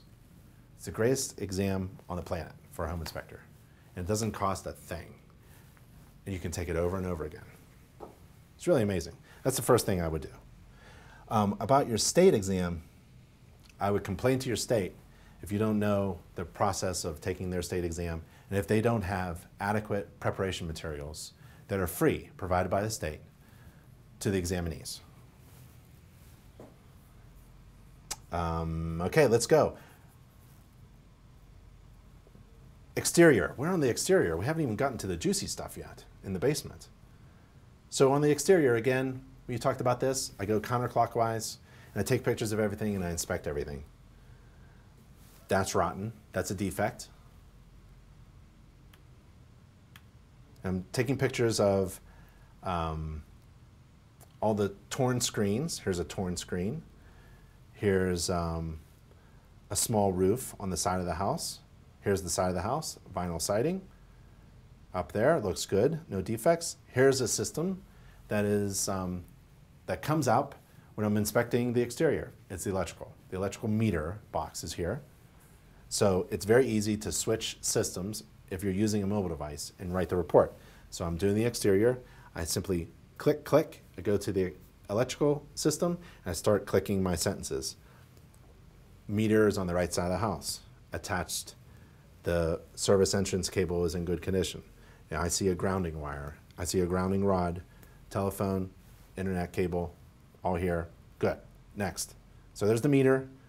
There's the line going to the panel. There's the grounding wire, grounding rod. Water faucet. It's not frost-free. In a cold climate, water faucets on the outside of the house, hose bibs they're called, need to be frost-free so that they don't freeze and burst. And there's the water meter sensor. Another torn screen, window screen. The grading around the property is pretty good. There's the porch, enclosed deck in the back. I'm not worried about the foundational cracks. Another torn screen. Another water faucet that needs to be replaced with a frost-free hose bib. There's the deck, small deck. I walk upon the deck. Oh, spindles. When this house was built, the deck requirement was different, right? So this house, this deck was built to code back then. I don't care. We're not allowed to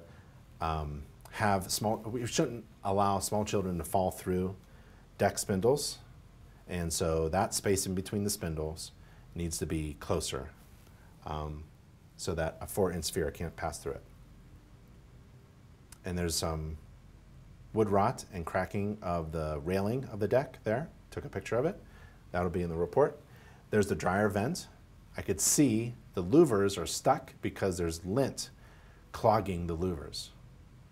So there's something wrong there. That's a fire hazard, and that needs to be cleaned and serviced. And then my annual inspection, I'll follow up on that, make sure that that is actually cleaned. Underside of the deck, floor joists, deck posts, beams, ledger board, floor joists, attachment, flashing, all looks pretty good. There was a sealant applied to the foundation wall. I'm going to ask the seller, because I can't see the entire crack in the foundation wall, I'm going to ask the seller, someone patched it. I'm going to ask my client to ask the seller for more information. I'm not a structural engineer. I'm not going to comment on the structural integrity of it. I'm going to report upon the observed condition. That is a crack was observed, and a patch on the crack was observed. Sewer line, underside of the deck, just taking pictures. Up, the deck steps are leaning in this picture, so they're resting on ground that settled, and so the deck steps have settled. So that's a trip hazard. And handrails. Love picking on handrails, especially for the exterior. Code says handrails are required for stairways with 4 or more risers, and there's a link to the code. It's in Chapter 3 under the building planning chapter. It's section R311.7.8, handrails. And it says handrails are required for stairways with 4 or more risers, and that's the 2018 International Residential Code. I'm not a code inspector.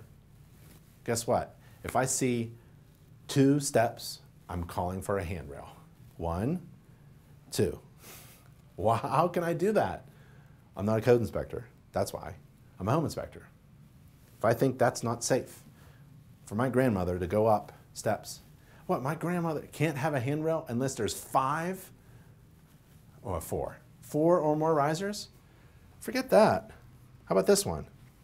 There's no way someone is going to walk that up there who has difficulty. There's 1, 2, 3, and then into the door.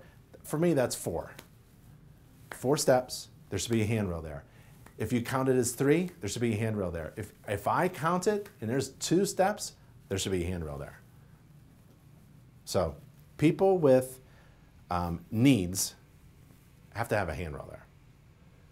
And when I'm old and I can't get my foot up, yeah, I'm going to need a handrail there. So that's the difference between being a code inspector and a home inspector. It's a lot of fun being a home inspector. You can just use code as reference. Steps are leaning, that needs to be fixed. There's the air conditioner. Well, it's an outdoor compressor unit, I'll call it, condenser, compressor. So we'll see if it's an air conditioner or a heat pump. Manufacturing label, I take a picture of every manufacturing label. Some manufacturing labels are great because it tells you the size or the date, or at least the model number is there. So I take a picture of every manufacturing label that I can. And if you have a manufacturing label and you want to know actually the date that it was built, this website, I don't know who made it. It's a great website. I came across it years ago. I still use it. They updated it. It's really good. Building-center.org. Building-center.org, and you can find out HVAC ages, when the age of the HVAC system, heating and air conditioning system that you're inspecting, heat pumps, air conditionings, gas-fired furnaces, etc., and the age of water heaters, electric water heaters, gas-fired water heaters, and recalls. So this is a great free service. This is I'll go here. Can I go here? I'll be darned, I can't get, well, we'll have to go, oh, I know. Let's see, arrange, back, boom, okay. So we'll go here, and this is the website, and there's big 3 buttons, HVAC age, water heater age, and recalls. And you type in the model number.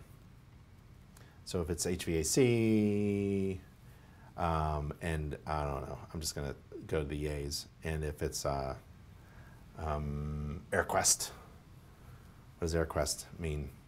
You need the serial number, and there's styles of the serial number. And if it's this style, that means this age.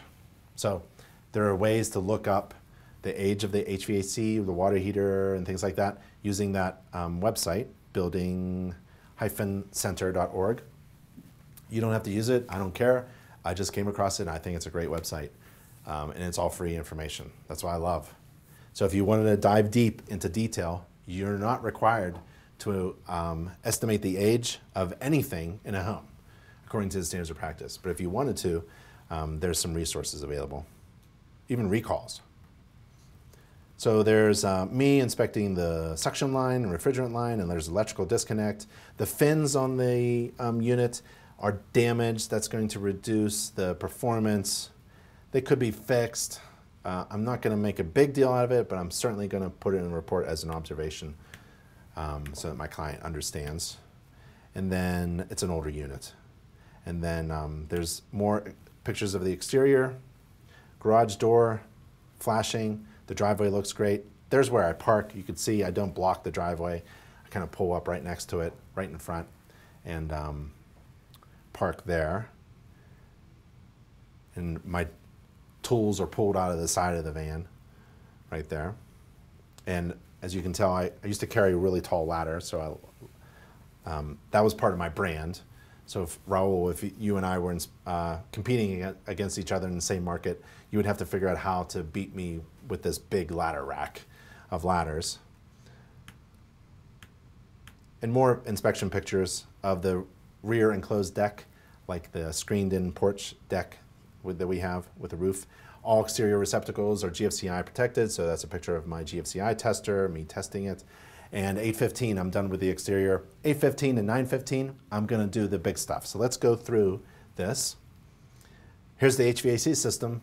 It's not fuel fired, it's a heat pump. There's a refrigerant line, suction line, and there's the York unit there with a humidifier. There's York. There's the suction line, that's large diameter line, insulated. Liquid line is there. There's the manufacturing date. Again, I take a picture of it. The heating coil for backup heat is on the top. The ductwork turned on. I turned on the heat, let it cool, turned on the air conditioner, let it cool, that's about it. I touched the ductwork actually with my hand just to see if there's a temperature difference. You can take the temperature difference in you can quantify things if you wanted to. I never did. In Texas, I think you have to quantify the temperature of the air coming into the unit and temperature coming out. There has to be a delta T, a difference in temperature. And you could do that if you don't want to quantify. I basically just went around every room and found the supply register and laser beamed it and took a measurement of it. So you could see, I don't know if you could see, can you see that? Yeah. So that's a beam. That's it. You can see, yeah. Let's see, I don't know how to, oh, yeah. So taking the temperature, and that's 91 degrees. Oh, running hot.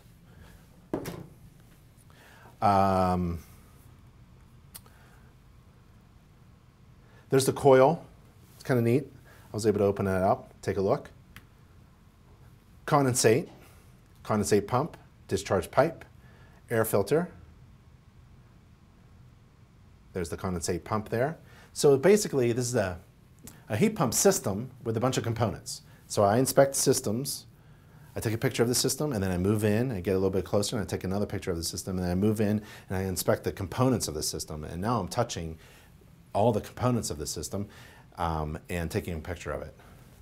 So I can't mess up because I'm holding my software device, my mobile software, and it tells me what to inspect because I wrote, Pat, this is what you're supposed to inspect on a heat pump system.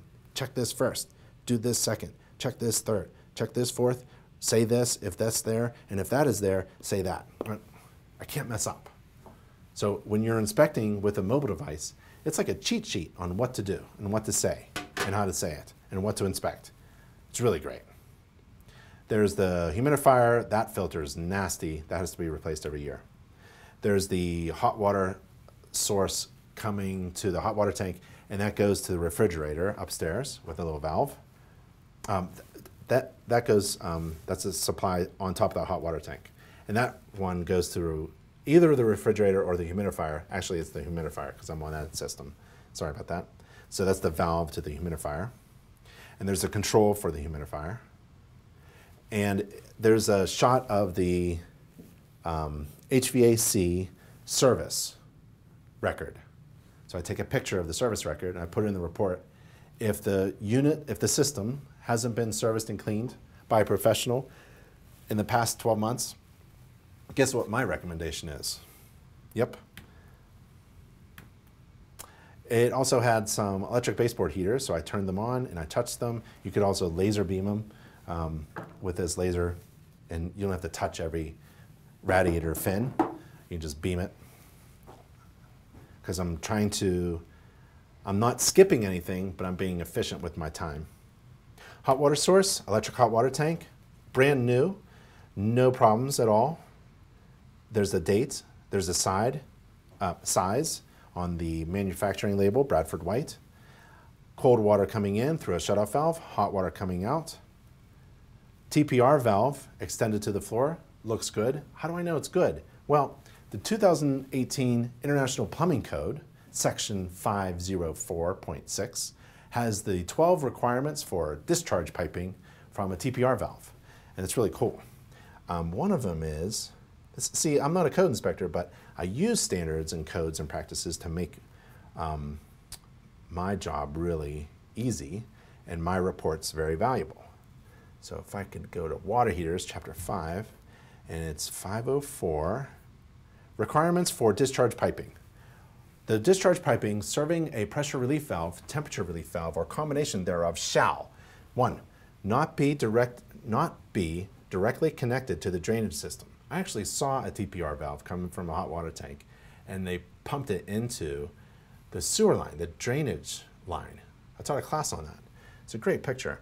The discharge cannot discharge, the temperature relief valve shall discharge through an air gap located in the same room as the water heater. So if it discharges, let's say it discharges in another room, like the discharge pipe goes through the wall and it discharges outside or in another room, that's no good. Has to discharge through an air gap located in the same room as the water heater. It must discharge to the floor, to the pan serving the water heater or storage tank, to a waste receptor, or to the outdoors. Ah, that's great. It must not be trapped. It must discharge to a termination point that's readily observable by the building occupants. Yep, because it has to be conspicuous. You have to see it. If there's a problem with the temperature pressure relief valve and it's dripping, somebody ought to know that. And how are you going to know that if you can't see it? It has to be conspicuous. It has to be readily observable. That's why it has to discharge in the same room as the water heater. And this is the one I like. Must be installed so as to flow by gravity. So you can't have a discharge pipe going up or even level, I would say. It has to be sloped so it can be, so the water can flow by gravity. And it must terminate not more than 6 inches, 152 millimeters, above and not less than 2 times the discharge pipe diameter above the floor or flood level rim of the waste receptor. Terminate not more than 6 inches above. So if the TPR valve comes out at the top of the hot water tank and just bends over a little bit, the edge of the hot water tank, and stops there, someone's gonna get scalded all over the body. It has to go all the way down to, well, almost all the way down to the floor. Not more than 6 inches above the floor, and not less than 2 times the discharge pipe diameter above the floor. So it can't be touching the floor. It has to be, like a little bit above the floor and not too much. Okay, so there are 12 requirements for a TPR valve. How am I going to remember that during a home inspection? I already told you. The mobile device, right? So bring that with you. You can write notes to yourself. Water supply, cold water coming in, pressure relief valve, so we need an expansion tank. That's in the plumbing course if you want to know more about check valves and hot water expansion. There's the meter, there's a jumper cable, there's a main shutoff valve. You have to identify that for your client, and there's the access to it. That's good. And the drain waste pipe is PVC in this one, and there's a 4-inch pipe, and there's the clean out. Pretty good. That's all I could inspect. I took 2 pictures of the pipes that I could see. Everything else is hidden, which comes to the question, are you required to inspect everything? No. Are you required to find every defect or house issue? No. You're not required to find all the problems in a home. It's impossible. You're only required to do what the standards of practice requires you to do. And the main defect, the single defect that you are required to put in your report is a material defect, but you have to both observe it and deem that defect to be, consider that defect to be material as it's defined by the standards of practice. So there could be a material defect behind this wall right here that I'm touching with my hand, and I'm not required to put it in a report. I can't see it. I have to both observe it and consider that defect to be a material defect. There could be something nasty right behind this. Can't see it. Can't see it with my infrared camera, can't see it with my flashlight. Can't see it until, well, maybe the contractor rips open the wall. Oh, there's a defect in the wall. Well, a lot of contractors will say, oh, that home inspector should have seen that. No. We do visual home inspections, which means essentially that I put both hands behind my back and I tie them. And I walk through the home. And that's it. It's a visual only inspection. That means I'm only using my eyes. Right? So don't worry about phone calls saying, hey, you did an inspection 2 months ago. We ripped open, we tore out the carpeting and now we find fill in the blank. Don't worry about that. As long as you have your inspection agreement signed and you have the standards of practice referenced and you've performed a home inspection according to the standards of practice and your inspection report is written well. 9:15 to 10, electrical. Do not remove the dead front cover off the electrical panel. Identify the service if it's labeled, readily labeled, and it is here, it's 200 amps. I have a couple breakers that are in the off position. I don't know why, but I'm put that in the report. The breakers are not specifically identified either, so we don't know what's going on. Don't ever reset a breaker if it's off or tripped off. So we need the breakers to be identified and an explanation about that breaker. I removed the dead front cover. Again, it's fatal if you do something in that electrical panel that you're not supposed to do, right? So don't remove it. You're not required to remove it. I did on this inspection, took a look inside and tried to find out something. Well, I have two breakers here that are double tapped. So I have two wires going into the breakers. So I like to see one wire going into each breaker. And then we have the answer to the breakers that are in the off position. They're not even wired up. So there's no there are no conductors there. Other than that, it's okay. Plenty of room, good panel, no problems. Those two double taps, no big deal. GFCI protection, modern NMB wiring. Okay, the structure. Remember that crack on the outside that was foamed or sealed? I'm gonna put that in the report and I'm gonna try to find it here on the inside. So I'm looking around, I see the crack, there's another crack in the corner, so there's a couple cracks. So the poured concrete foundation cracks when it cures, that's okay. As long as it doesn't displace, move, separate, settle, all that good stuff. A crack can allow water to come through, so even if it's hairline, water could come through and they could seal it up. The sealant, usually, if it's done professionally, the sealant itself is stronger than the concrete, has a strength that's stronger than concrete, so it's a really nice epoxy sealant. So I just want more information. I'm not a structural engineer, I just report the observed indications of, and you insert whatever your observations are. There's my moisture meter, Hydro Shark, right? It's kind of a cool tool. Lets me go around the perimeter.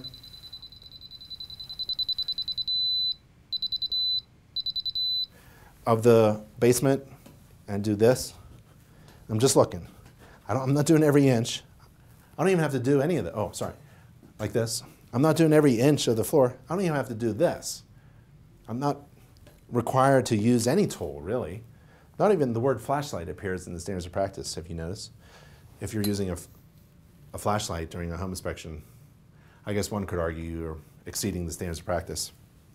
So this tool is for me to know what's going on. If there's anything going on below, through the carpeting, maybe into the floor sheathing, the decking, the wooden decking, or the concrete floor. It's kind of a neat tool to have. You're not required to use it. I wouldn't buy it. It's costly. It's probably $150 $40 or something. Don't need it in the beginning if you're just starting off, but it's kind of neat to have afterwards. I found it really handy. Again, inspectorcoach.com.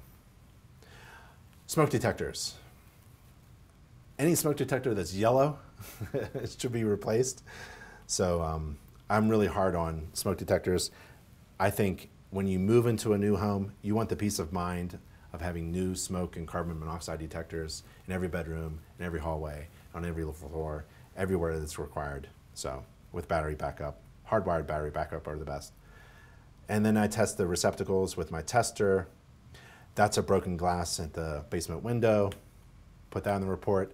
This inspection picture of personal stored items helps me to describe the limitations of my visual-only inspection if I have to. This picture is worth 1,000 words. I can't see everything, and I'm not required to move items. So there's a lot in my way. 10 o'clock, I'm basically, in my head, done. I feel really great. I did the heavy lifting, roof, exterior, all the stuff down in the basement, all the big systems, and including the structure. And now I'm in the attic, unfinished attic space. I didn't have any problems. Do you remember when I was on the roof? I didn't see any cracks in the roof covering materials, no holes in roof covering materials, no flashing problems. So I really shouldn't see a whole lot going on inside here. I have vents, the soffit vents. There's trays protecting the openings, and the ridge vent, remember that? And then I saw the gable vent. That's pretty good. A lot of insulation, thick insulation. According to the climate zone, I may be able to recommend more, adding more insulation, right? And I also see some wooden components here with some thermal bridging issues that could be addressed by adding more insulation on top. And we talked about insulation in climate zones and recommendations earlier in the class. And there we go. That's probably the ceiling of the garage there. So I'm taking a look at that structure, and that ceiling does not need to be insulated. It looks good. Laundry, GFCI receptacles required. I like a pan underneath the clothes washer. I like braided mesh hoses. There's the dryer vent, needs to go outside. Can't be more, 35 feet is now the new standard, but there are exceptions, and there are some mathematical calculations on those. There's the plug there. Inspecting the interior, another 15 minutes. Doesn't take very long to do the entire interior. Ceilings, walls, floors, bathrooms. Flush the toilet. S-trap, no big deal. P-trap, that's good. GFCI receptacles in every bathroom. Test those. Reset them before I leave. I run the shower, run both hot and cold at the sink fixture, and then I flush the toilets. And then I take a look at the shower head flow. If it's inadequate flow, I'll comment upon it. If not, it should be good to go. There's the handle inside the shower, tub. I put my foot near the edge of the tub to see if there's any water damage to the flooring in the corners. I use the side of my leg to see if the toilet water closet is attached to the floor, if it needs a new wax seal. Open and close the windows and doors, and then the interior. So smoke detector, yellow, I'm gonna call that out. Another bathroom, second floor bathroom. So I'm taking a lot of pictures here, going through a lot of pictures, about probably another 30 pictures of the interior, including bathrooms. If there's a plumbing access panel, I'll open it up and take a look at the back side of the shower and tub. Sometimes there'll be a leak and it won't manifest itself on the ceiling below. But when I'm on the first floor and there's a second floor bathroom, I certainly look at the ceiling of the first floor directly underneath that second floor bathroom. Little trick that I do.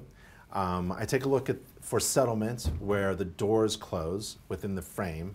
The door itself, if it hasn't been shimmed or shaved, should be square. And if it's scraping up against the door frame opening, then that means the wall has shifted a little bit. And no big deal, but could be some evidence of settlement. It could be normal too. So I wouldn't freak out on a door that has a sticky corner. Steps, interior steps should have handrails, so I shake them. A handrail, a guard, a railing should hold 200 pounds in any direction, so I give it a good pull and push. Here's the first floor half bath, GFCI. All bathroom fans should exhaust outside. All kitchen fans should exhaust outside. All dryer vents should terminate outside. There's the living room with the fireplace, factory built fireplace. I see creosote. That's shiny black stuff. The shiny black stuff is creosote that could be flammable. The fireplace interior is okay, but I open and close the damper door. That's required by the standards of practice, so I open and close it, but when I was doing that, I saw creosote, so I'm gonna call that out. And remember, the top of the chimney cap, remember earlier in the slides, earlier in the inspection, the top of the chimney cap was not diverting water away from the top of the chimney, it was puddling up with water. Here's the interior dining room, windows, there's the floor. Interior key deadbolts can make an emergency exit hazardous. You can't have interior key deadbolts. Just imagine the house is filled with smoke and there's a fire and the deadbolt is locked and no one can find the key. So that's why this was built to code back then. So no one should say anything, well, this was built to code back then. This is a grandfather thing. Nope. So we apply modern standards and best practices and construction methods and code to current day. So when I'm inspecting this home, I could care less when the home was built. This home was built obviously to code back then. It is now a hazard. That is a defect. That needs to be replaced. And it's a, what, $20 item? That's not gonna kill the deal. Garage door openers, there's a 10-step checklist on how to inspect a garage door opener that's attached to a garage door. And that's in our course, free online course for home inspectors. And there's the door opener, LiftMaster, there's the photoelectric eyes, a little too high. We don't want them higher than 6 inches, right? And the windows, there's storage items in the way. I can't see everything. All garage receptacles should be GFCI protected. There's a fire hazard, so there's an attic access panel. It's wooden, and it's in the ceiling of the garage, which is a firewall breach. So if a fire starts in the garage, the fire department, fire marshal, the fire department, likes about a half an hour to get to the garage to put out the fire. If there's a breach in that firewall, like missing drywall tape, like I see there, or a hole like this, where there's a wooden, there's a hole cut into the drywall and a piece of wood for a panel door, access door, is installed in its place, that's a firewall breach. That's a hazard, fire hazard. That may have been, I don't know about code back then, 20, 30 years ago. I don't think that was allowed, but let's say someone says, well, that was, isn't that grandfathered? Again, it's good practice, it's not a requirement, it's good practice to keep it in mind to inspect a home, whether it's brand new or 50 years old, to inspect it without regard to the age of the home. So no one can argue with you whether or not that fire breach, according to modern code, is one. But it is. When the house was built, it really shouldn't be brought up in conversation. So there's a tape over the drywall seam, and that's a fire hazard. All seams in the drywall within the garage need to be taped up. Everywhere needs to be taped up. 10:30 or 10:45, I inspect the kitchen and I end it there. And I'm really excited. I'm in the kitchen, I'm gonna get paid and do a summary of the report. And there's the garbage disposal, all GFCI receptacles. There's the island. I like to try to move and tilt the island. It should be secured to the floor, and it should have a receptacle as well. And there's the dishwasher. I run a short cycle, and there's the electric stove, range, oven, and exhaust. And I do a summary with my client, and then I swipe a credit card or click a button on my computer, and they get access to the report. And I print out the summary. I'll bring a printer in, and I can print the entire report or the summary report, anything they want. And usually they just want the summary printed so that they can have something to work on and negotiate over and get this done within the next hour or two, and have a reply, a formal reply about negotiation items or not with the seller, and start to, the real estate agents love to move towards closing. So that was a need. I asked real estate agents in my market area what would be the highlights of, you know, a really good home inspection service. And they all said that they want a checklist of things to work on at the end of the inspection report, a summary printed out, so that they can check, check, check, check, check. So that's what that was the need, and I provided that need. The report looks pretty cool with all the pictures.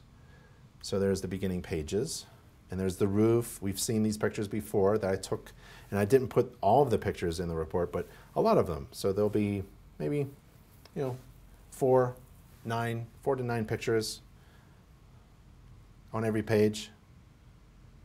There's the damper. There's the exterior. So page 12 has pictures of the exterior. Page 15 is the heat pump. The fins are damaged. Air filter's clean. Hasn't been serviced in over a year. There's the water supply coming in. Hot water tank. There's the electrical on page 23. Breakers. Page 26 is the structure and the cracks, about epoxy injection. And there's my moisture meter. Didn't find any. Didn't observe any indications of moisture intrusion at the time of the inspection.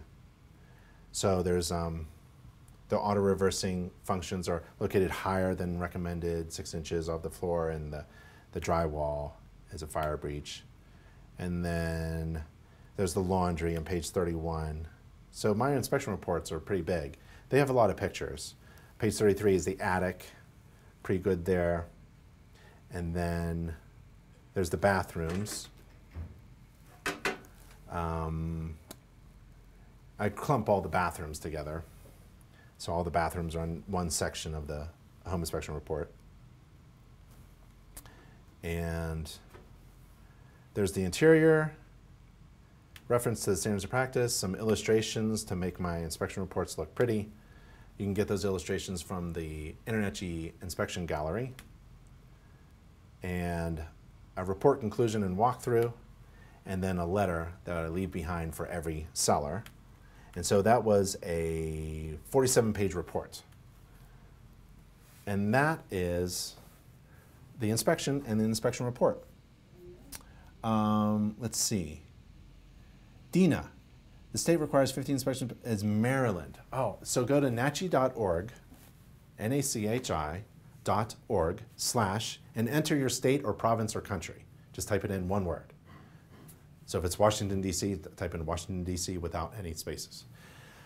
For you, it would be nachi.org/Maryland, and there's some resources for you probably there. So take a look at that, and nachi.org/Maryland. Let's see. Hank, first, I'm just looking over the questions. Do we flush every toilet? Yes. Cable in too close to it. Mentioned a lot about software. Which one is the most convenient to use? Mobile one. Look for mobile one, and look for ask the software provider for an exclusive discount because you're a member of InterNACHI. And if you're a non-member of InterNACHI today, I can give you, and you want to join InterNACHI for a year, I can give you a 50% off discount. Just email me, and that's at. Let's see, we did this earlier. Where is that slide?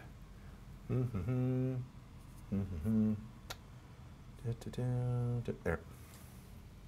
So I'll give you a discount if you want to join InterNACHI. If you're attending this class and you're a non-member, non-members only, just email me, Ben@InterNACHI. And then to summarize, I want to thank you all go to NACHI TV, NACHI.tv for the next class. The video recording of this class is going to be up there in a couple days. It takes me a while. And then go to nachi.org/everything for everything that you need, all in one place if you can't find it. And that was fun. That was a fun class on how to perform a home inspection. I'm Ben Gromicko from InterNACHI and NACHI TV. Have fun. I'll see you in the next class, okay? All right, everybody. Bye. Stay safe out there. Bye.